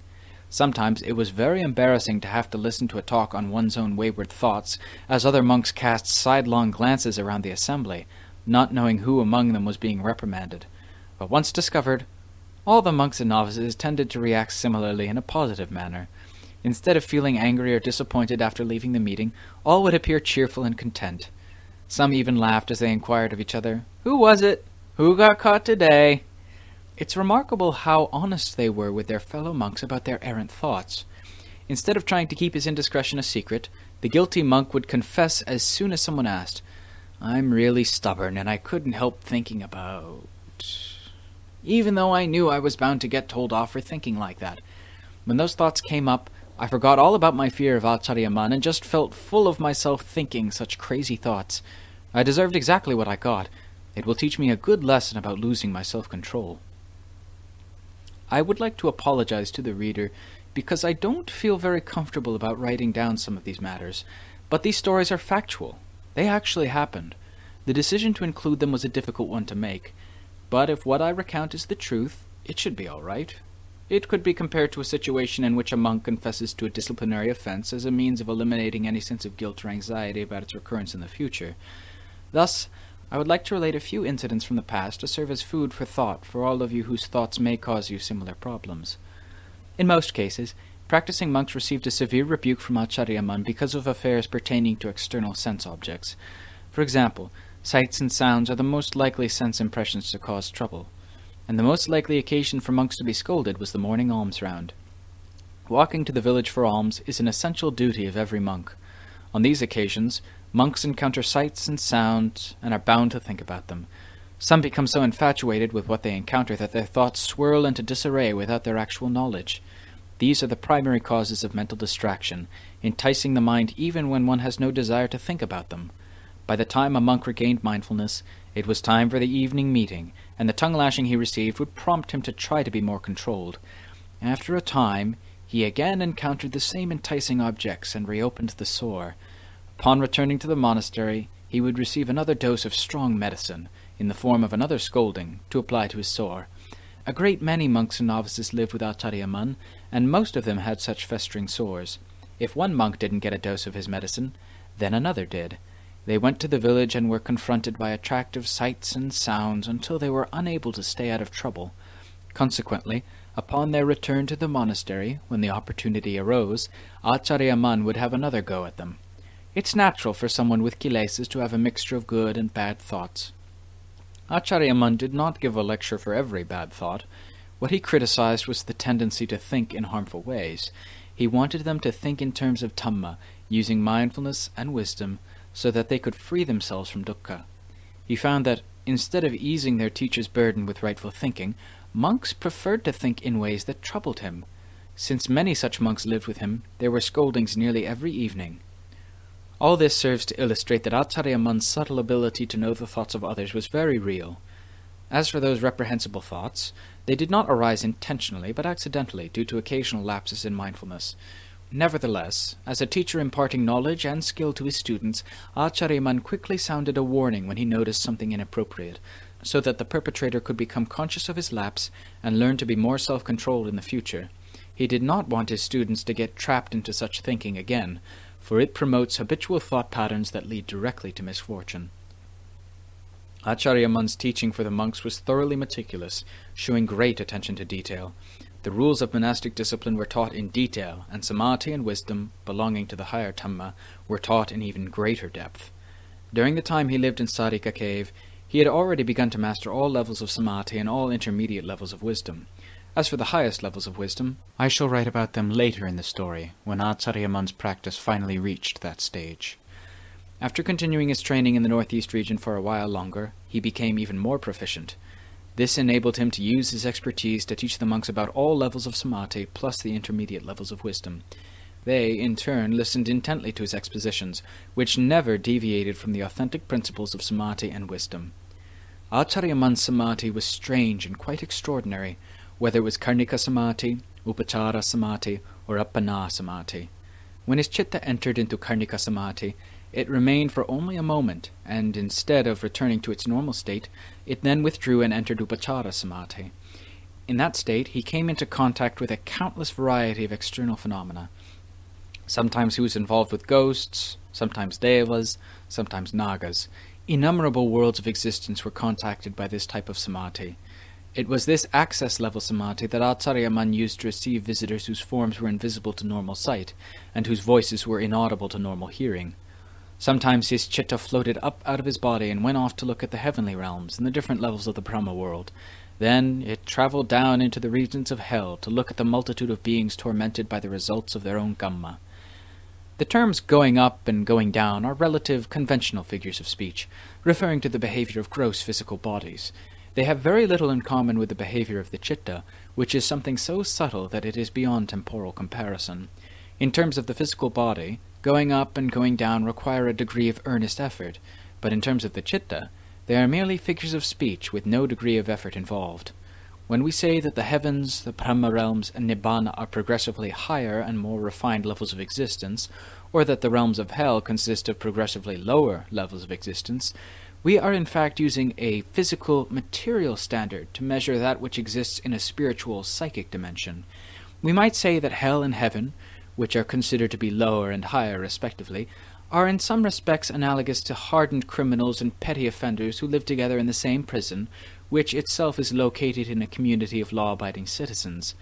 There's no distinction in kind between the two types of prisoners, because they all live together in the same prison, and there's no distinction in kind between them and law-abiding citizens, because they are all human beings living on the same land in the same country. What distinguishes them is the fact that they've been kept separated. At least the prison inmates and the general public can use their normal sense faculties to be aware of each other, but beings in the different spheres of existence are unaware of each other. Those living in the hell realms are unable to perceive those who are in the heavenly realms, and vice versa. Both groups are unable to perceive the Brahma realms, and human beings, in turn, are unaware of all who are in these different realms of existence. Even though the flows of consciousness from each of these beings intermingle constantly as they pass through one another's sphere of existence, they are as oblivious of others as if theirs is the only group in existence. Ordinarily, our minds are unable to know the thoughts of others. Because of this inability, we might then reason that they do not really exist. No matter how persistent these denials might be, we would be wrong, because all living beings possess a mind. Even though we are not aware of the thoughts of other beings, we have no right to deny that they exist simply because we can't perceive them. We cannot afford to hold hostage within the limitations of our sense faculties the existence of things which are too subtle to see and hear. If we do, we are just fooling ourselves. When we say that the heavens and the Brahma worlds are arranged vertically in a series of realms, one shouldn't understand this in the gross material sense, such as a house with many stories requiring the use of stairs or an elevator. These realms exist in a spiritual dimension, and they are ascended in the spiritual sense by spiritual means, that is, by the heart, which has developed this sort of capability through the practice of virtue. When we say that hell is down below, this does not mean descending into an abyss. Rather, it refers to descent by spiritual means to a spiritual destination, and those who are able to observe the hell realms do so by virtue of their own internal psychic faculties. But those beings who fall into these realms do so through the power of their own evil Dhamma. They remain there, experiencing whatever torment and agony is imposed on them by their own misdeeds, until they have completed their punishment and are released, in the same way that prison inmates are released at the end of their sentences. From the very beginning of Acharya Mun's practice, Upachara Samadhi and Karnika Samadhi were bound together, because the nature of his citta was inherently active and adventurous. As soon as his citta entered Karnika Samadhi, it instantly began to roam and experience the different phenomena existing in the sphere of Upachara. So he trained himself in Samadhi until he was proficient enough to make his citta stay still or go out to experience various phenomena as he wished. From then on, it was easy for him to practice the Samadhi of his choice. For instance, he could enter momentarily into Karnika Samadhi, and then move out to Access Samadhi in order to experience various phenomena, or he could focus intensively and enter into the full absorption of Appana Samadhi, where he could rest for as long as necessary. Appana Samadhi is a state of perfect calm that's absolutely serene and peaceful. Because of this, meditators may become attached to it. Acharya Mun said that he was attached to this type of Samadhi for a while, but not for long, since he was by nature inclined toward wisdom. So he was able to resolve this matter himself and find a way out before complacency set in. Anyone who is transfixed in Appana Samadhi will make slow progress if they do not try to apply wisdom to examine it. Because it fills one with such happiness, many meditators are held fast by this kind of Samadhi. A strong, lingering attachment forms, and the meditator yearns for more, overwhelming any inclination to examine things with wisdom, which is the way to eradicate all kilesas. Meditators who fail to receive timely advice from a wise person will be reluctant to disengage themselves and realize the path of wisdom. When the citta remains attached for a long time in such samadhi, conceits of various kinds may develop, such as believing that this calm and happy state is none other than nibbana, the end of dukkha. In truth, when the citta converges into the one-pointedness of Appana Samadhi so that its focal point is experienced with the utmost clarity, it dwells fully absorbed in serene happiness. But the kilesas that cause birth in all realms of existence simultaneously converge at the same focal point as well. If wisdom is not used to penetrate and destroy those kilesas, there is no doubt that future rebirths will take place. Therefore, Regardless of the level of samadhi one practices, wisdom should be incorporated into the practice as well. This is especially true of Appana samadhi. Otherwise, the citta will only experience tranquility without evincing a capacity for resourcefulness and discernment. By the time of his second trip to the northeast, Acharya Mun was well experienced in the intermediate level of wisdom, since sufficient wisdom is necessary for having advanced to the anagami level of Dhamma. He would not have been capable of effective investigation at that level. Before reaching that level, one must employ wisdom to successfully pass through body contemplation. This requires seeing the attractive as well as the repulsive aspects of the body without getting caught up in either extreme.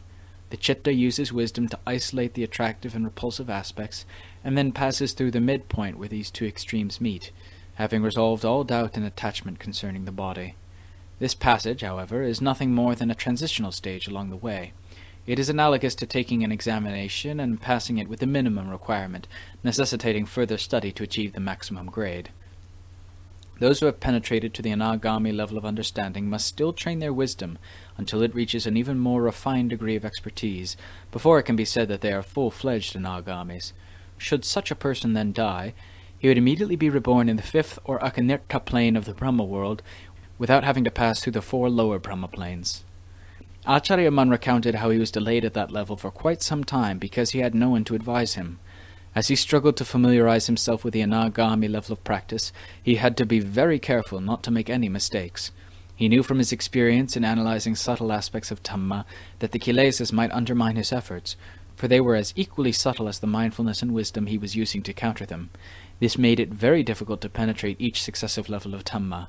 He said it was absolutely incredible how hard he struggled to negotiate that dense, thorny thicket. Before he made his way through to come and kindly teach the rest of us, he suffered great hardship, making the arduous journey all alone. When the occasion was right, he used to describe this part of his practice to us. I myself was moved to tears in 2 instances while listening to his description of the terrible ordeal he faced at that time, and the amazingly subtle and profound nature of the Dhamma he attained. I wondered whether I had enough inherent virtue to enable me to crawl along in his footsteps, or whether I was destined to go the way of the ordinary people in the world. But his words were very encouraging and always helped to sustain my resolve to persevere. Acharya Mun said that whenever he accelerated his efforts to apply wisdom, his citta became weary of association with others, and he became even more committed to his meditation practice.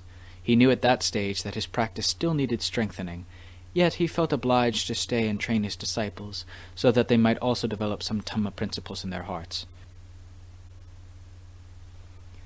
Acharya Mun lived for 3 or 4 years in the area of Bansampong village in Sri Songkhram district, Nakhon Panom province. He spent 1 year at Ban Hoi Sai village in Kam Chayi district of the same province, as well as the villages of Nong Song and Kok Lang. He particularly liked staying in those places since they were all very mountainous. Nearby in the Pakkut mountains were many devas, and tigers there were particularly abundant. When night descended, tigers would wander around his living area while the devas came to rejoice in hearing the Dhamma. In the middle of the night, the roars of huge tigers echoed through the forest close to where he lived. On some nights a whole host of them roared together, much like a crowd of people yelling back and forth to one another. When the terrifying sounds of those enormous cats resounded through the darkness, the effect was indeed very frightening. There were nights when the monks and novices failed to get any sleep, fearing that the tigers would come to snatch and devour them. Acharya Mun cleverly found ways to use their fear of tigers to spur the monks to practice diligently. Rather enigmatically, he would say, "Anyone whose efforts are lazy, watch out. The tigers in this mountain range really love lazy monks. They find them especially tasty eating, so if you want to avoid becoming a tasty meal for a tiger, you had better be diligent. You see, tigers are actually afraid of anyone who's diligently striving, so they won't eat that person." After hearing this, all the monks redoubled their efforts, for their very lives depended on it. They forced themselves to go out and do walking meditation, despite the roar of tigers all around the vicinity. Although they remained afraid, they believed what Acharya Mun told them, that lazy monks could expect to be a tiger's next meal. Their precarious situation was made even worse by the fact that they didn't have huts as they would in a monastery, only small platforms just big enough to sleep on, which were very low to the ground.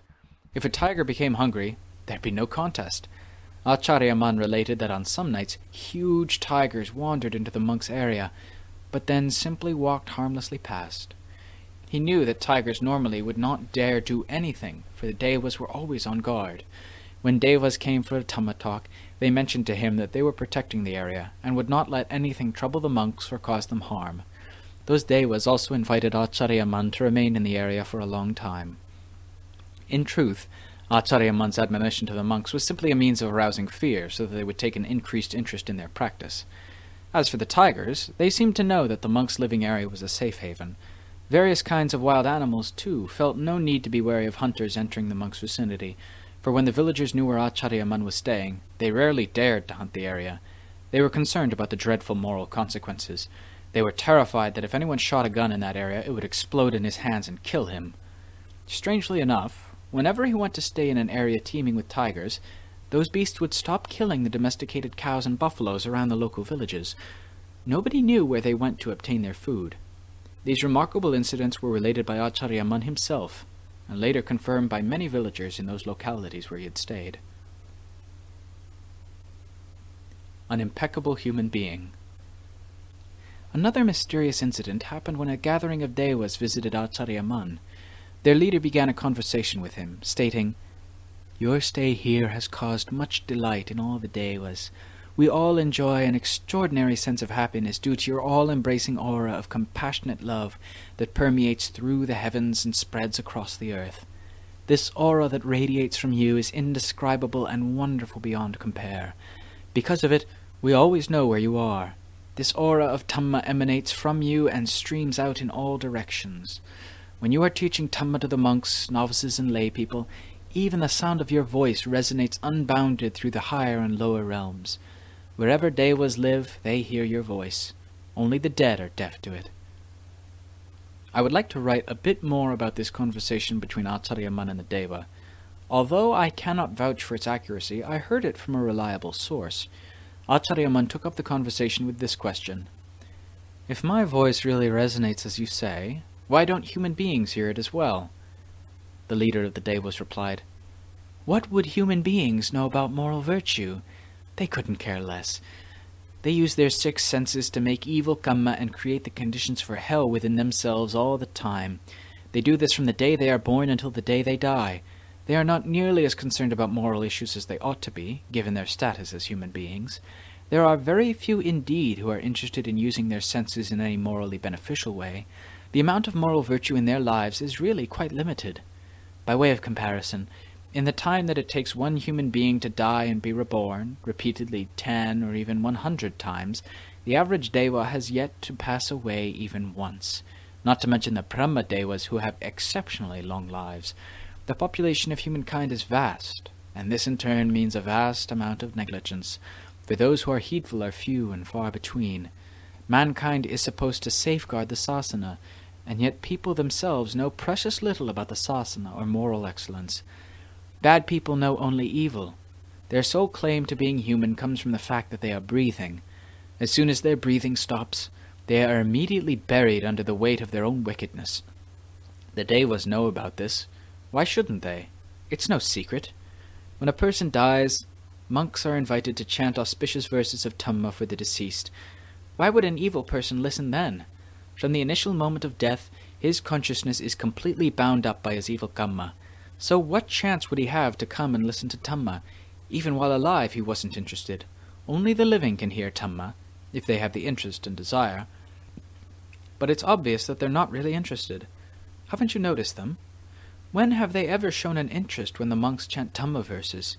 Because they show no interest, it's obvious that the sasana is not truly embedded in their hearts. The things that they're most infatuated with are sordid and disliked even by some animals. These are just the kinds of things that immoral people have always enjoyed more than anything else, and they never, ever grow tired of them. Even when they are near death, they still hanker after such things. We Devas know much more about humans than humans know about Devas. You, Venerable Sir, are a very special monk. You are quite familiar with humans, Devas, creatures of hell, and beings of all sorts. That is why Devas everywhere pay homage to you." When the Deva had finished speaking, Acharya Mun asked him for clarification. Devas possess divine sight and divine hearing, enabling them to see and hear over great distances. They know about the good and bad of human affairs better than do humans themselves. Couldn't you find a way to make humans more aware of right and wrong? I feel that you are more capable of it than we human teachers are. Is there any way you could do this?" The Dewa replied, "We Devas have seen many humans, but we have never seen one as impeccable as you, sir. You have always extended loving kindness to Devas and humans alike, while acquainting them simultaneously with the great variety of beings in existence, from the grossest to the most refined. You have tried to teach them to accept the fact that Devas and countless other spheres of existence really do exist in this world, but still, generation after generation, from birth to death, people have never actually seen these beings. So what interest would they have in Devas? At most, they may catch a glimpse of something strange, and without considering the matter carefully, claim they have seen a ghost. How could they possibly hope to receive any advice about matters of good and bad from us Devas? Although Devas are constantly aware of them, humans aren't the least interested in knowing anything about us. By what means would you have us teach people? It's really a hopeless situation. We just have to let karma and its results take their course. Even the Devas themselves constantly receive the results of their karma. Were we free from it, we would all attain Nibbana. Then we wouldn't have to remain in this difficult situation so long." You say that one may attain Nibbana when one's karma is exhausted. Do Devas know about Nibbana? Do they experience pain and suffering like other beings? Why shouldn't we, Venerable Sir? All the Buddhas who have come to teach the world have taught, without exception, that we should transcend dukkha. They never instructed us to remain mired in suffering. But worldly beings are far more interested in their favorite playthings than they are in Nibbana. Consequently, not one of them ever considers attaining Nibbana. All Devas remember and are very impressed by the concept of Nibbana, as it was taught by each and every Buddha to living beings everywhere. But Devas still have a dense web of karma to work through before they can move clear of their celestial existence and go the way of Nibbana. Only then will all problems cease and this oppressive, repetitive cycle of birth, death, and rebirth finally come to a halt. But as long as some karma remains in an individual, be it good karma or bad karma, regardless of his realm of existence, dukkha will be present as well. Are many monks able to communicate with Devas?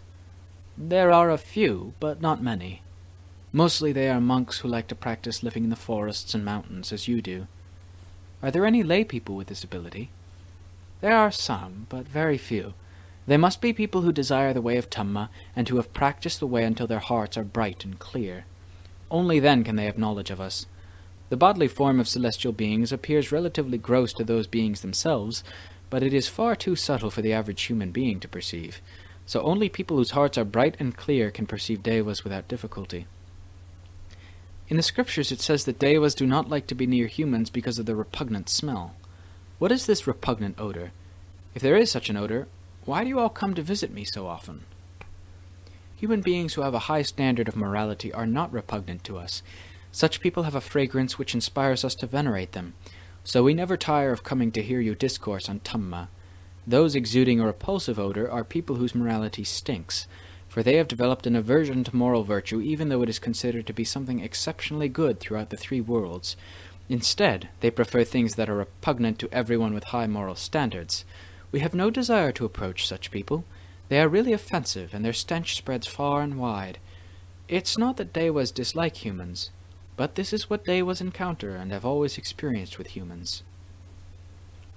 When Acharya Mun told stories about Devas and other kinds of spirits, the monks were mesmerized. They forgot all about themselves, the passing time, and their feelings of fatigue. They wished that someday they also would come to know about such things, and this hope made them happy to practice. This was also the case when Acharya Mun thought it necessary to speak of his past lives, or the past lives of others. His audience became eager to know about their own past lives, and forgot about overcoming dukkha and attaining nibbana. Sometimes a monk was startled to find his mind wandering in this way, and admonished himself, "Hey, I'm starting to get crazy. Instead of thinking about freedom from dukkha, here I am chasing after shadows of a past that's long gone." In this way he regained his mindfulness for a while, but as soon as it slipped again, he would revisit those same thoughts. For this reason, many monks found it necessary to censure themselves on a regular basis. Acharya Mun's stories about the Devas and other visiting spirits were quite fascinating. In particular, he spoke about how the ghost world has its share of hooligans, just like we do. Bad characters who cause disturbances are rounded up and imprisoned in a place which we humans would call a jail. Different types of offenders are imprisoned in different cell blocks, and all the cells are full. There are male hooligan ghosts and female hooligan ghosts. And then there are the very brutal types, again either male or female. Acharya Mun said it was clear from the cruelty in their eyes that they would not respond to kindness and compassion. Ghosts live in cities, just as we humans do. They have huge cities with leaders who supervise and govern them. Quite a few ghosts are inclined to be virtuous, and thus earn high respect from both the ordinary ghosts and the hooligans. It's natural for all ghosts to stand in genuine awe of those among them who tend to possess great power and authority. This is not merely a matter of flattery.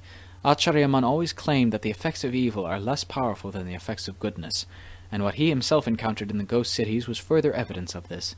There are beings with accumulated merit who are nonetheless born into a ghost state as a result of their Dhamma, but their virtuous characters never change, so they exercise great authority. One such individual is even capable of governing a large community. These ghost communities do not segregate into groups or castes as humans do.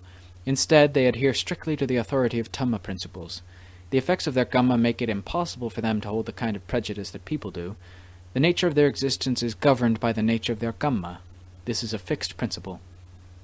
The way we use authority in this world cannot, therefore, be applied in the world hereafter.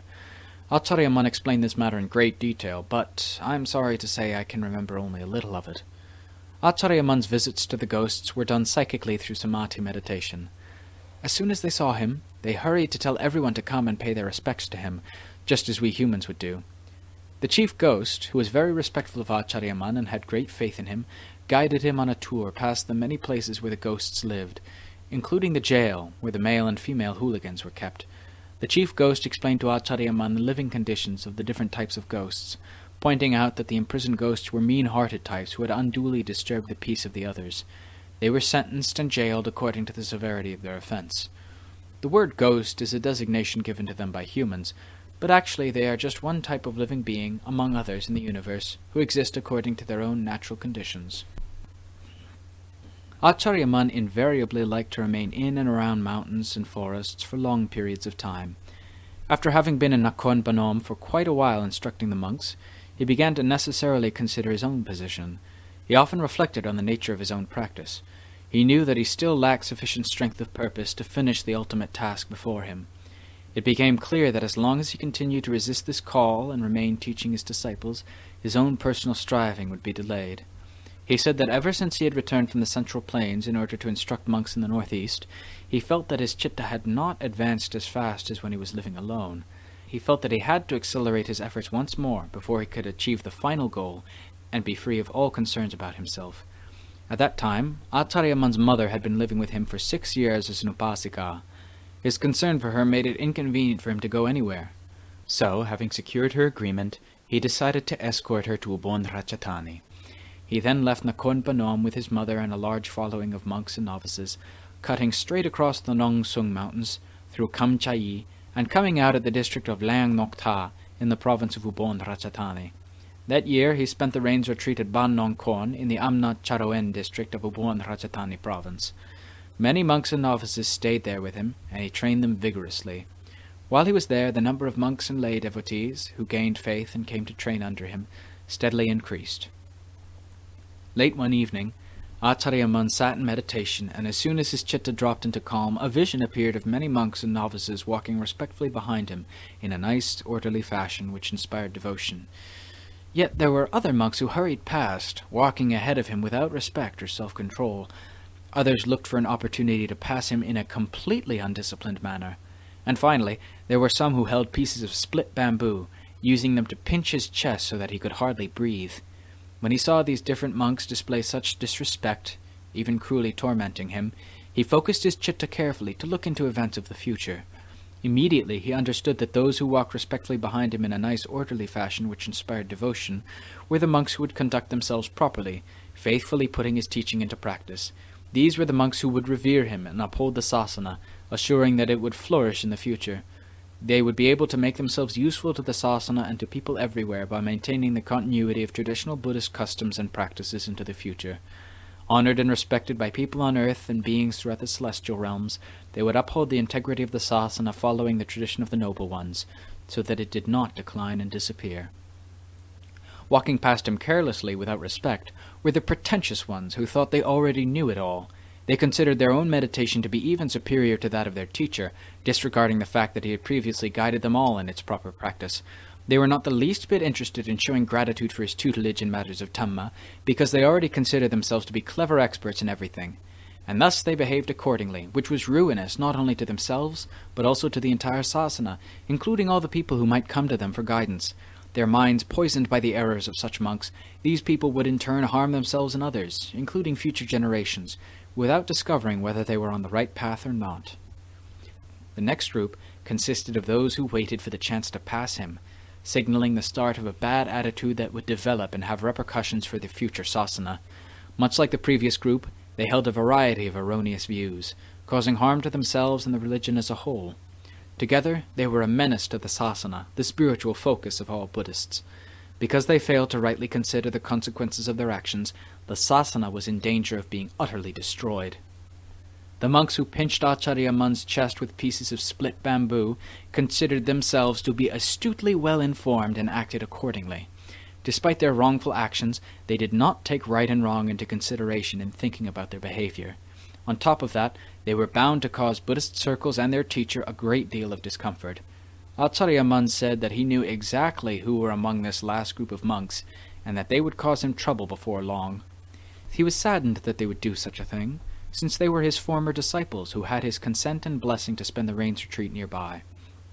Rather than treating him with all the respect he deserved, they planned to return and bother him.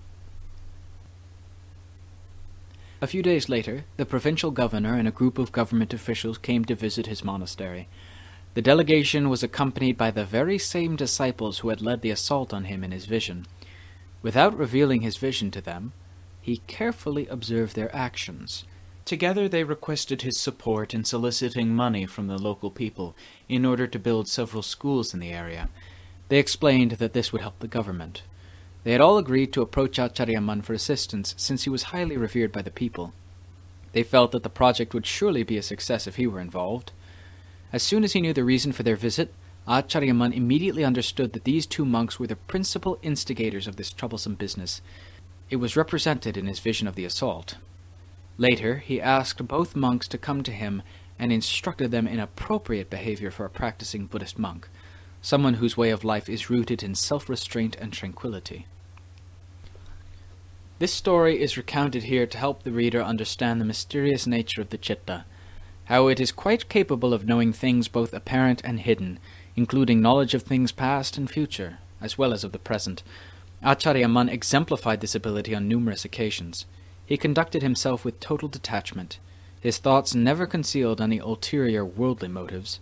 Whatever he said stemmed from his knowledge and insights, and was purposefully spoken to make people think.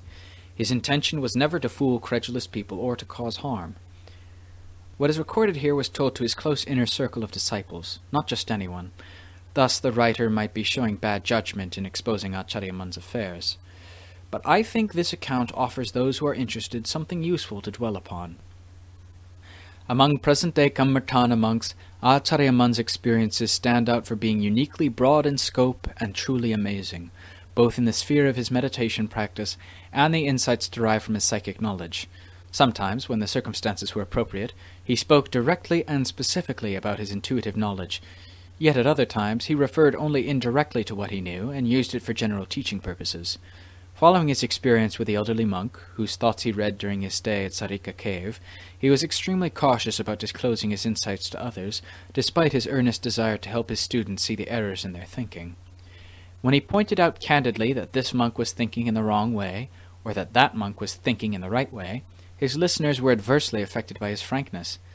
They invariably misunderstood his charitable intent instead of benefiting from it, as was his purpose. Taking offense at his words could easily lead to harmful consequences. Thus, most of the time Acharya Mun admonished monks indirectly, for he was concerned that the culprits would feel embarrassed and frightened in front of their fellows.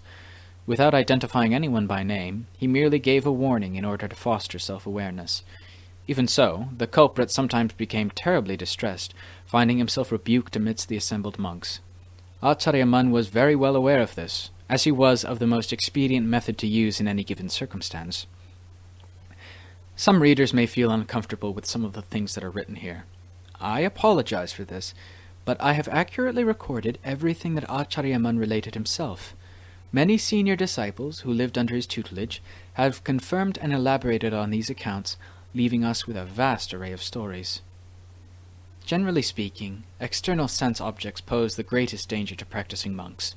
They enjoy thinking about sights, sounds, smells, tastes, bodily contact, and mental images concerning the opposite sex. Though this is unintended, the tendency to do it is deeply ingrained in their personalities. Inevitably, these were the primary subjects of Acharya Mun's admonitions, whether given directly or indirectly. Monks had other kinds of thoughts, of course, but unless they were particularly serious, he wouldn't take much notice. The evening meeting was the most important time by far. Acharya Mun wanted the members of his audience to be both physically and mentally calm. He didn't want anything to disturb them, or himself, while he was speaking, ensuring that his disciples received maximum benefit from listening. If someone allowed wild, unwholesome thoughts to arise at that time, he was usually struck by a bolt of lightning, right in the middle of the meeting. This made the monk, who dared to think so recklessly, tremble and almost faint on the spot. Although no name was mentioned, Acharya Mun's disclosure of the content of the offensive thoughts was enough to send a shock through the guilty one. Other monks were also alarmed, fearing that in a moment of carelessness they themselves might fall prey to similar thoughts.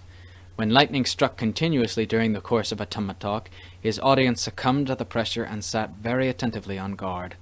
Some monks actually entered into a meditative state of complete tranquility at that time. Those who did not attain such a state were still able to stay calm and cautious from fear that lightning might strike again if their thoughts strayed, or perhaps the hawk they feared was swooping down to snatch their heads. For this reason, those monks residing with Acharya Mun gradually developed a solid foundation for centering their hearts. The longer they remained with him, the more their inner and outer demeanors harmonized with his. Those who committed to stay with him for a long time submitted willingly to his vigorous teaching methods. With patience, they came to understand all the skillful means he used, whether in the daily routine or during a discourse on Dhamma. They observed him tirelessly, trying to thoroughly follow his example as best they could. Their tendency to desire Dhamma and be serious about all aspects of daily practice increased their inner fortitude little by little each day, until they eventually stood on their own. Those monks who never achieved positive results from living with him usually paid more attention to external matters than to internal ones. For instance, they were afraid that Acharya Mun would berate them whenever their thoughts foolishly strayed. When he did rebuke them for this, they became too scared to think of solving the problem themselves, as would befit monks who were training under Acharya Mun. It made no sense at all to go to an excellent teacher only to continue following the same old tendencies. They went there, lived there, and remained unchanged. They listened with the same prefixed attitudes, and indulged in the same old patterns of thought. Everything was done in an habitual manner, laden with kilesas, so that there was no room for Acharya Mun's way to penetrate. When they left him, they went as they had come. They remained unchanged. You can be sure that there was little change in their personal virtue to warrant mentioning, and that the vices that engulfed them continued to accumulate unabated. Since they never tired of this, they simply remained as so many unfortunate people without effective means to oppose this tendency and reverse their course. No matter how long they lived with Acharya Mun, they were no different than a ladle in a pot of delicious stew. Never knowing the taste of the stew, the ladle merely moves repeatedly out of one pot and into another. Similarly, the kilesas that amass immeasurable evil pick us up and throw us into this pot of pain, that pot of suffering. No doubt, I myself am one of those who gets picked up and thrown into one pot and then into another. I like to be diligent and apply myself, but something keeps whispering at me to be lazy. I like to follow Acharya Mun's example, and I like to listen and think in the way of Dhamma as he has taught. But again, that something whispers at me to go and live and think in my old habitual way. It doesn't want me to change in any way whatsoever. In the end, we trust the kilesas until we fall fast asleep and submit to doing everything in the old habitual way. Thus, we remain just our old habitual selves, without changes or improvements to inspire self-esteem or admiration from others. Habitual tendencies are an extremely important issue for every one of us. Their roots are buried deep inside. If we don't really apply ourselves conscientiously, observing and questioning everything, then these roots are terribly difficult to pull out. Acharya Mun departed from Ban Nong Khon with his mother at the beginning of the dry season. They stayed 1 or 2 nights at each village until they arrived at his home village, where Acharya Mun resided for a time. He instructed his mother and the villagers until they all felt reassured. Then he took leave of his family to go wandering in the direction of the Central Plains region. He travelled leisurely, in the style of a Thutanga monk. He was in no particular hurry. If he came upon a village or a place with an adequate supply of water, he hung up his umbrella tent and peacefully practiced, continuing his journey only when he regained strength of body and mind. Back then, everyone travelled by foot, since there were no cars. Still, he said that he wasn't pressed for time, that his main purpose was the practice of meditation. Wandering all day on foot was the same as walking meditation for the same duration of time. Leaving his disciples behind to walk alone to Bangkok was like a lead elephant withdrawing from its herd to search alone for food in the forest.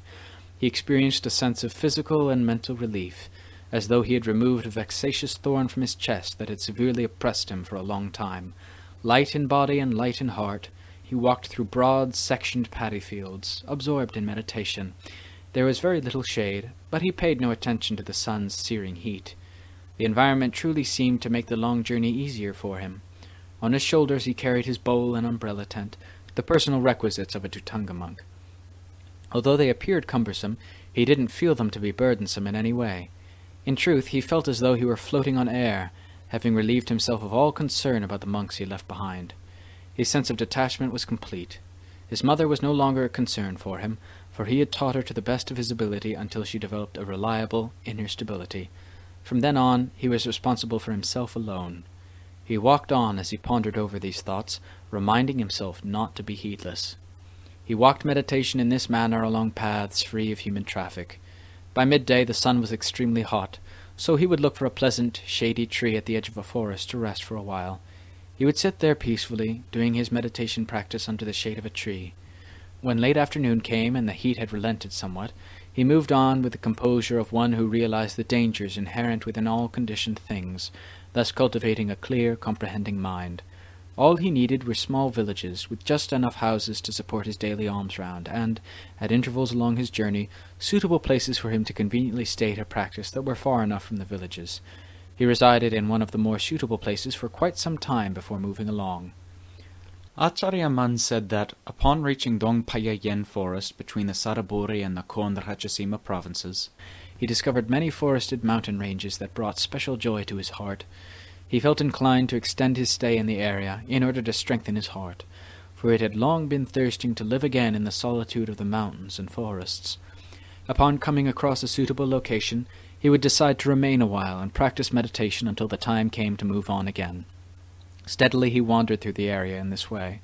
He would tell of the region's forests and mountains abounding in many different kinds of animals, and of his delight in watching the barking deer, wild pigs, sambur deer, flying lemurs, gibbons, tigers, elephants, monkeys, languars, civets, jungle fowl, pheasants, bear, porcupine, tree shrews, ground squirrels, and the many other small species of animals.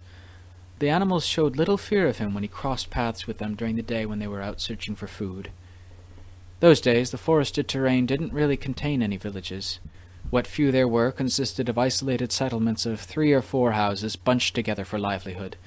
The inhabitants hunted the many wild animals and planted rice and other crops along the edge of the mountains where Acharya Mun passed. Villagers there had great faith in Thutanga monks, and so he could depend on them for alms food. When he stayed among them, his practice went very smoothly. They never bothered him or wasted his time. They kept to themselves and worked on their own, so his journey progressed trouble-free, both physically and mentally, until he arrived safely in Bangkok.